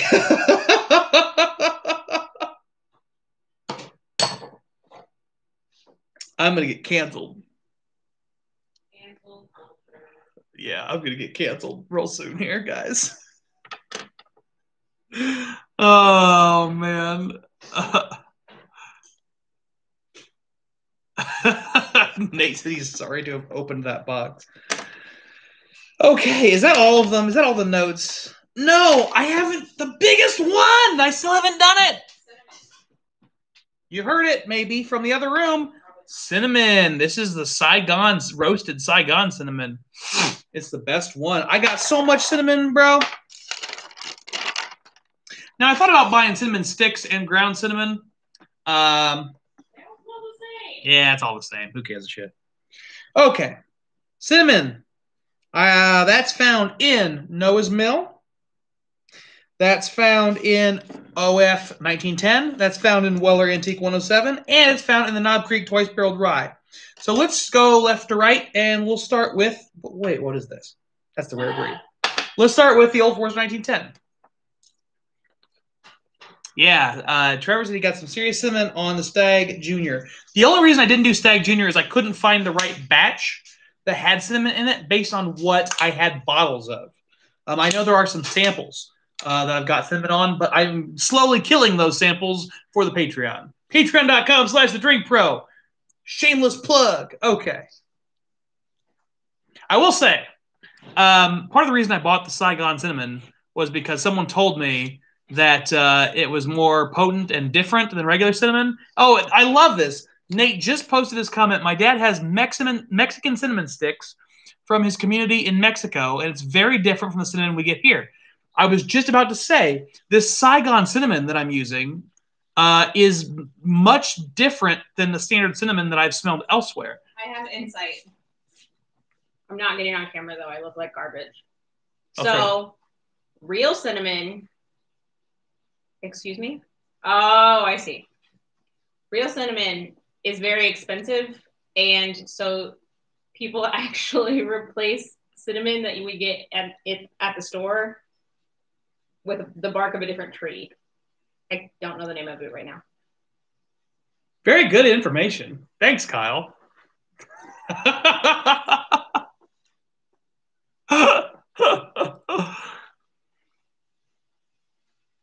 All right, so that no. There's no cinnamon in 1910. That's poppycock and balderdash, hogwash. Yeah, she really is the producer, D Brown. You're 100% right. What? D Brown called you the producer. Of what? The show. Oh, yeah. I'm like Stevie. Yeah.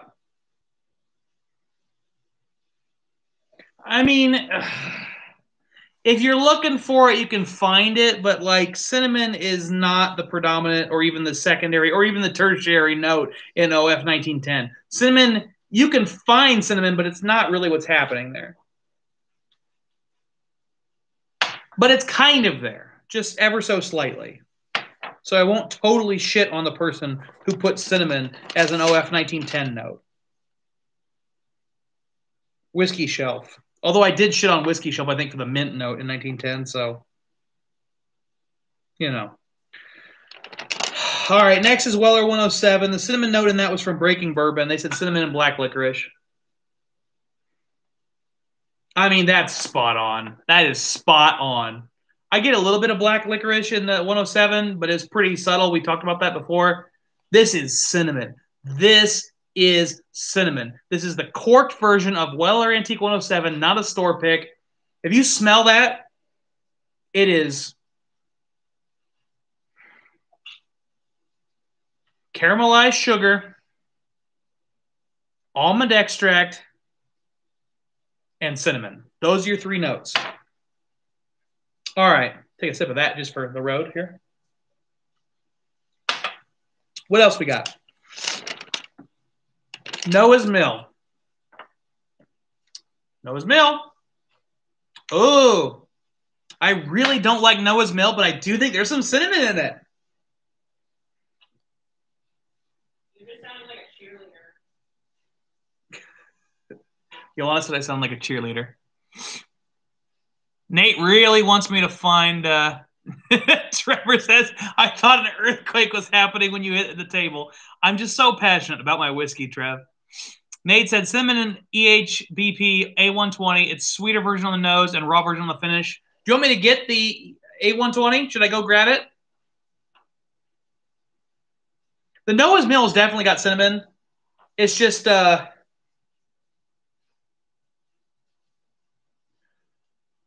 you are an idiot, Nate, but I'll just see how big of one. Don't worry, people that are not Nate, it's all love.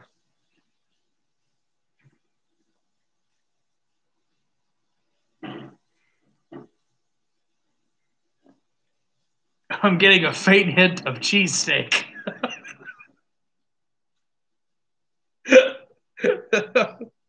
My cinnamon is starting to smell more and more savory, almost an umami note with a hint of cheese. I mean, there's definitely cinnamon on Noah's Mill. It doesn't have the sharpness of a Saigon cinnamon, but there's definitely cinnamon there. Not good bourbon, though. Gross. Okay. What else had cinnamon? The Knob Creek. All right, let's throw the signs off.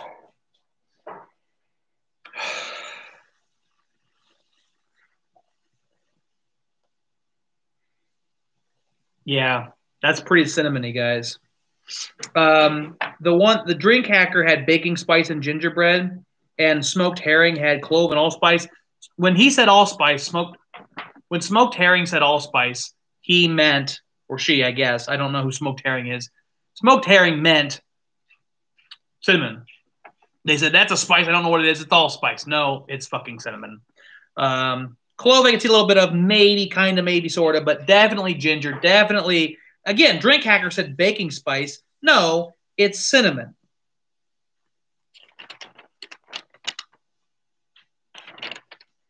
It's cinnamon.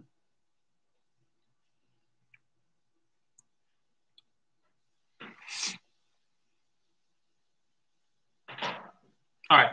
I'm going to get that A1. Oh, I almost put the cap on the bourbon. That's not how bourbon works. I'm going to grab the A120. You guys sit tight, and we'll see if it's got cinnamon.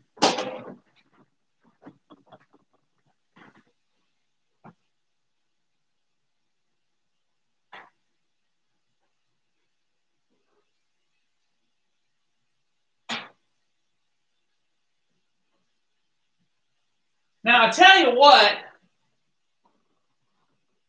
A120 is not one of my favorite Elijah Craig barrel proofs. Never care for it much. But, you know, here we are doing a live stream.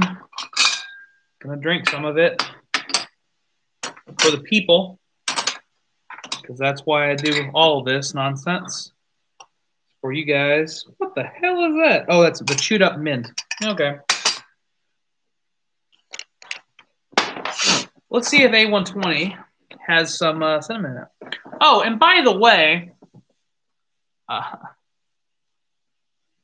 all right, I'm running out of glassware.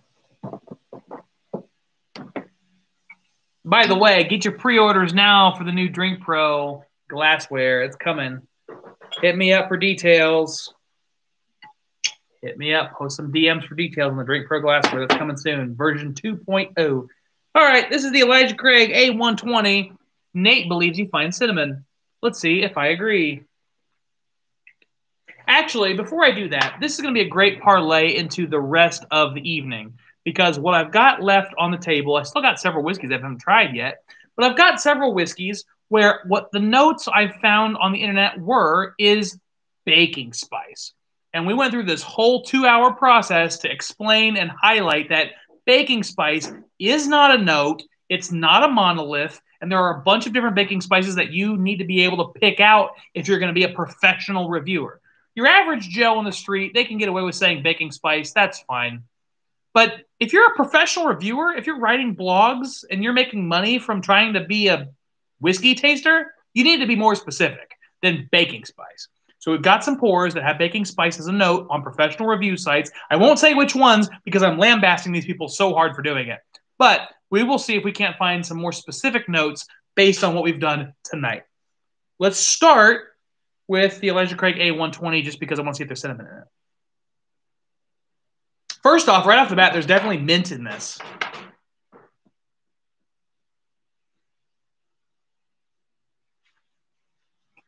D. Brown is a drunk in the bushes. D. Brown's having a good Sunday night. Cheers, my man. Yeah, there's definitely mint in this.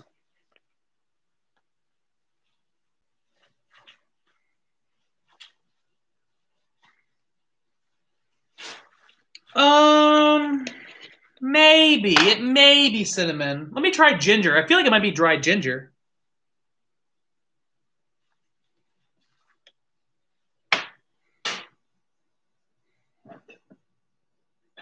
Yeah, I think to me it's more mint and ginger.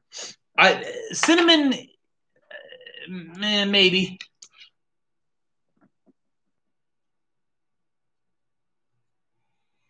Okay, I can see the fireball. Well, wait a minute. I mean, no, on the A120, I don't get that on the A120, Nate.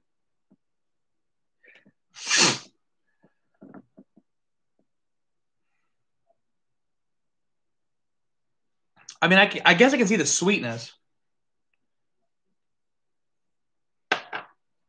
I get the sweetness. I get that candied. I get candied sweetness, but I get mint and ginger, and I think that spiciness is ginger and not. There is candied ginger out there. There are ginger flavored candies, and to me, the A120 is more ginger than cinnamon. I can see cinnamon, but I would err on if I had to pick one. If I can't just shotgun a bunch of notes against the wall, I'm going to say it's ginger before I'm going to say cinnamon. But I don't think you're crazy. I just think it's I don't think you're crazy, which was the initial thrust of this nosing. Am I crazy or is this a bunch of cinnamon? No, you're not crazy. It's minty, it's super sweet, and it's got some sort of baking spice. To me, it's the ginger. Cinnamon might be underlying it, but it's pretty subtle if it's there. Let's taste it. What the hell?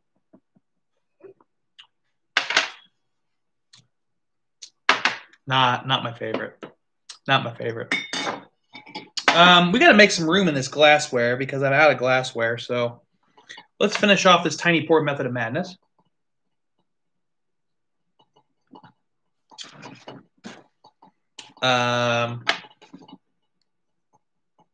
Let's finish off this tiny pour of Jefferson's Ocean.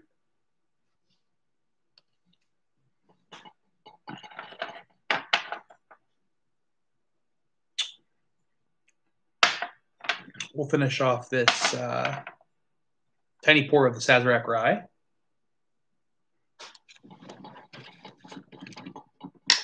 I'm just clearing out some glassware because I've got 3 pours where I've read on the internet baking spice as a note from reviewers who I will not name.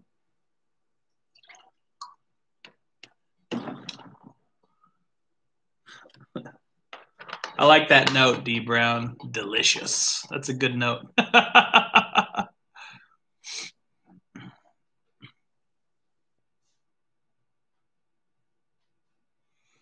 Oh, Nate asked if there was cinnamon on the finish of the A120.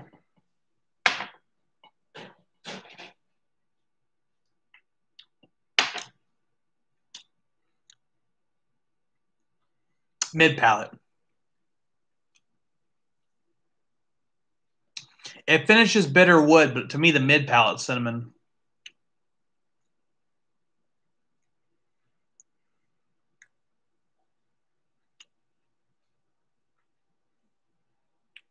Yeah, I mean, there's definitely cinnamon on the A120 in the palate, more to me than on the nose.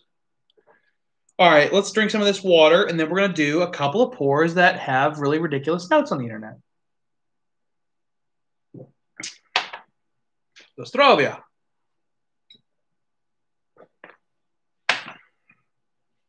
Silaja.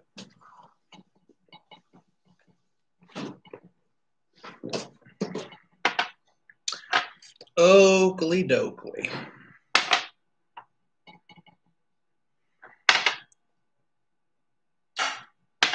Now, normally I might feel compelled to be a little bit more meticulous with my, oh man, you guys, look at that. Tell me that doesn't look delicious. You have enough for lunch tomorrow, too. Thank you, baby. Oh, man. All right. That is going to make it hard to focus on this tasting, but we can do it quick.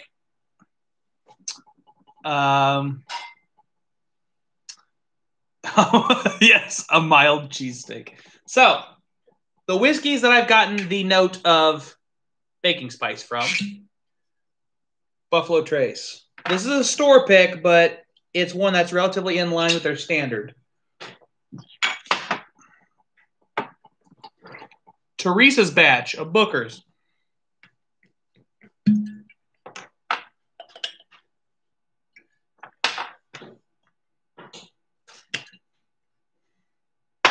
Finally, Blanton's.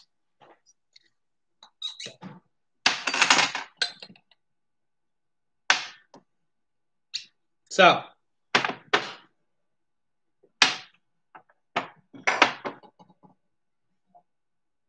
I can tell you right off the bat that Blanton's is cinnamon.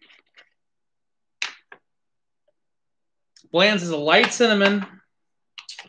And that might be it. Let me find that nutmeg real quick. Maybe a little nutmeg, but mostly cinnamon on the Blanton's. I think they just wanted to say it was baking spice. They didn't want to get too specific. And it is a single barrel product, so the barrels can vary. So maybe that was part of the mentality is you know there's going to be a baking spice. Which one may depend on the barrel. This is the Buffalo Trace. Again, I think a lot of times baking spice is sort of a replacement for cinnamon and something else. There's a vanilla. There's kind of a cinnamon. I may actually get clove on this. No. Not clove. Could it be allspice? Yeah. So this is the Vine and Table store pick. But I definitely get allspice on the nose on that one. So that's kind of fun. And maybe just a touch of mint. Just a touch of mint. Okay.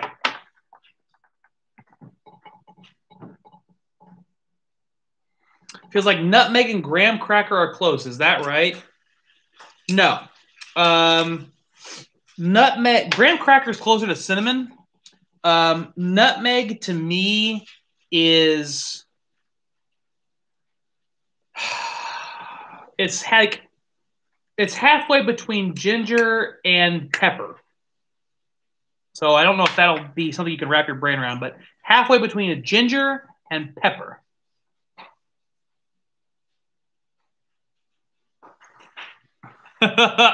Perfect. Thanks, D Brown. I appreciate it, man. I'll take a look at that after this stream, my man.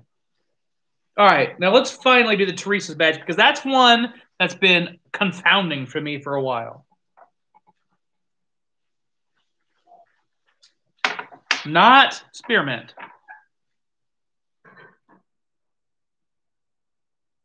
Oh, that is the first example I've had all night and maybe ever of peppermint. Teresa's batch has some peppermint. Let's see if it's got any anise.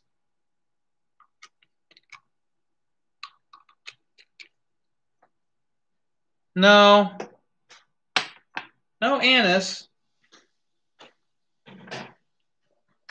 Maybe a hint of allspice? Maybe a hint of peppermint and allspice? Definitely not nutmeg.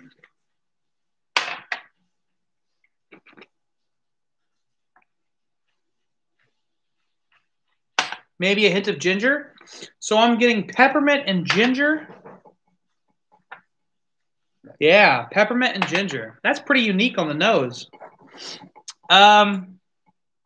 Yeah, I guess that would make sense why people didn't like it.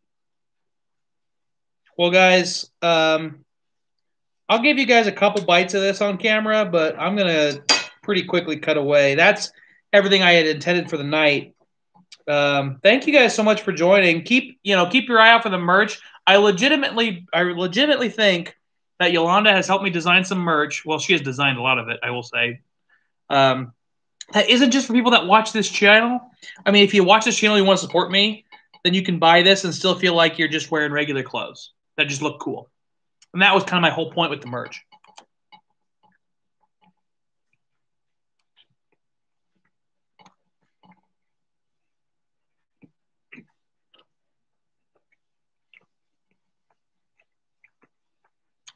D. Brown asked if I've had the new pigskin Bookers. I have not had it. I want to try it. I've heard good things.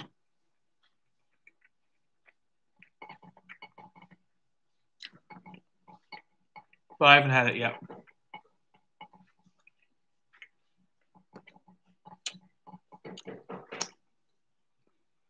Before we leave tonight, please put in the chat your favorite bourbon under $50. Put in the chat your favorite bourbon under $50 before we leave, because I want to know what it is.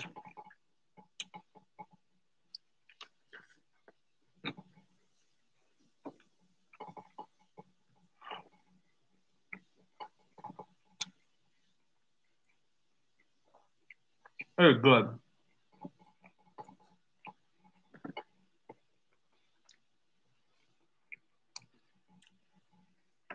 Maybe add a little pepper to it.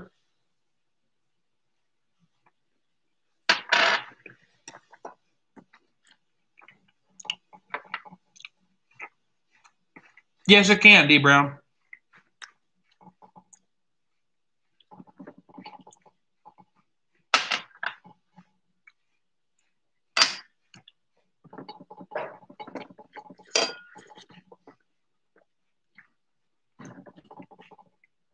Trevor said a Knob Creek 15-year store pick.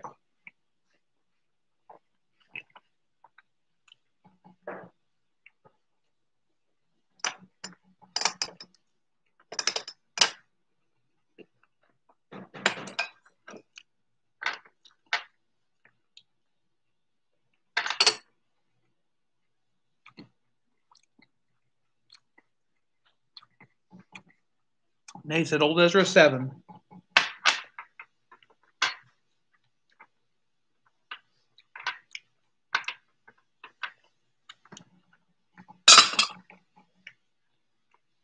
There are 6 people in this video. There's D Brown, 1792 pull proof. Gun to my head. Good choice, my man. E.H. Taylor single barrel. You might be cheating a little bit there. Although MSRP, you're right.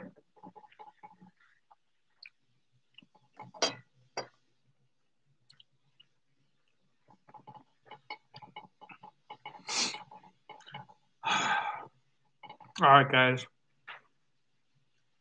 So is Stag Jr. Yeah, Stag Jr. is definitely cheating, Nate.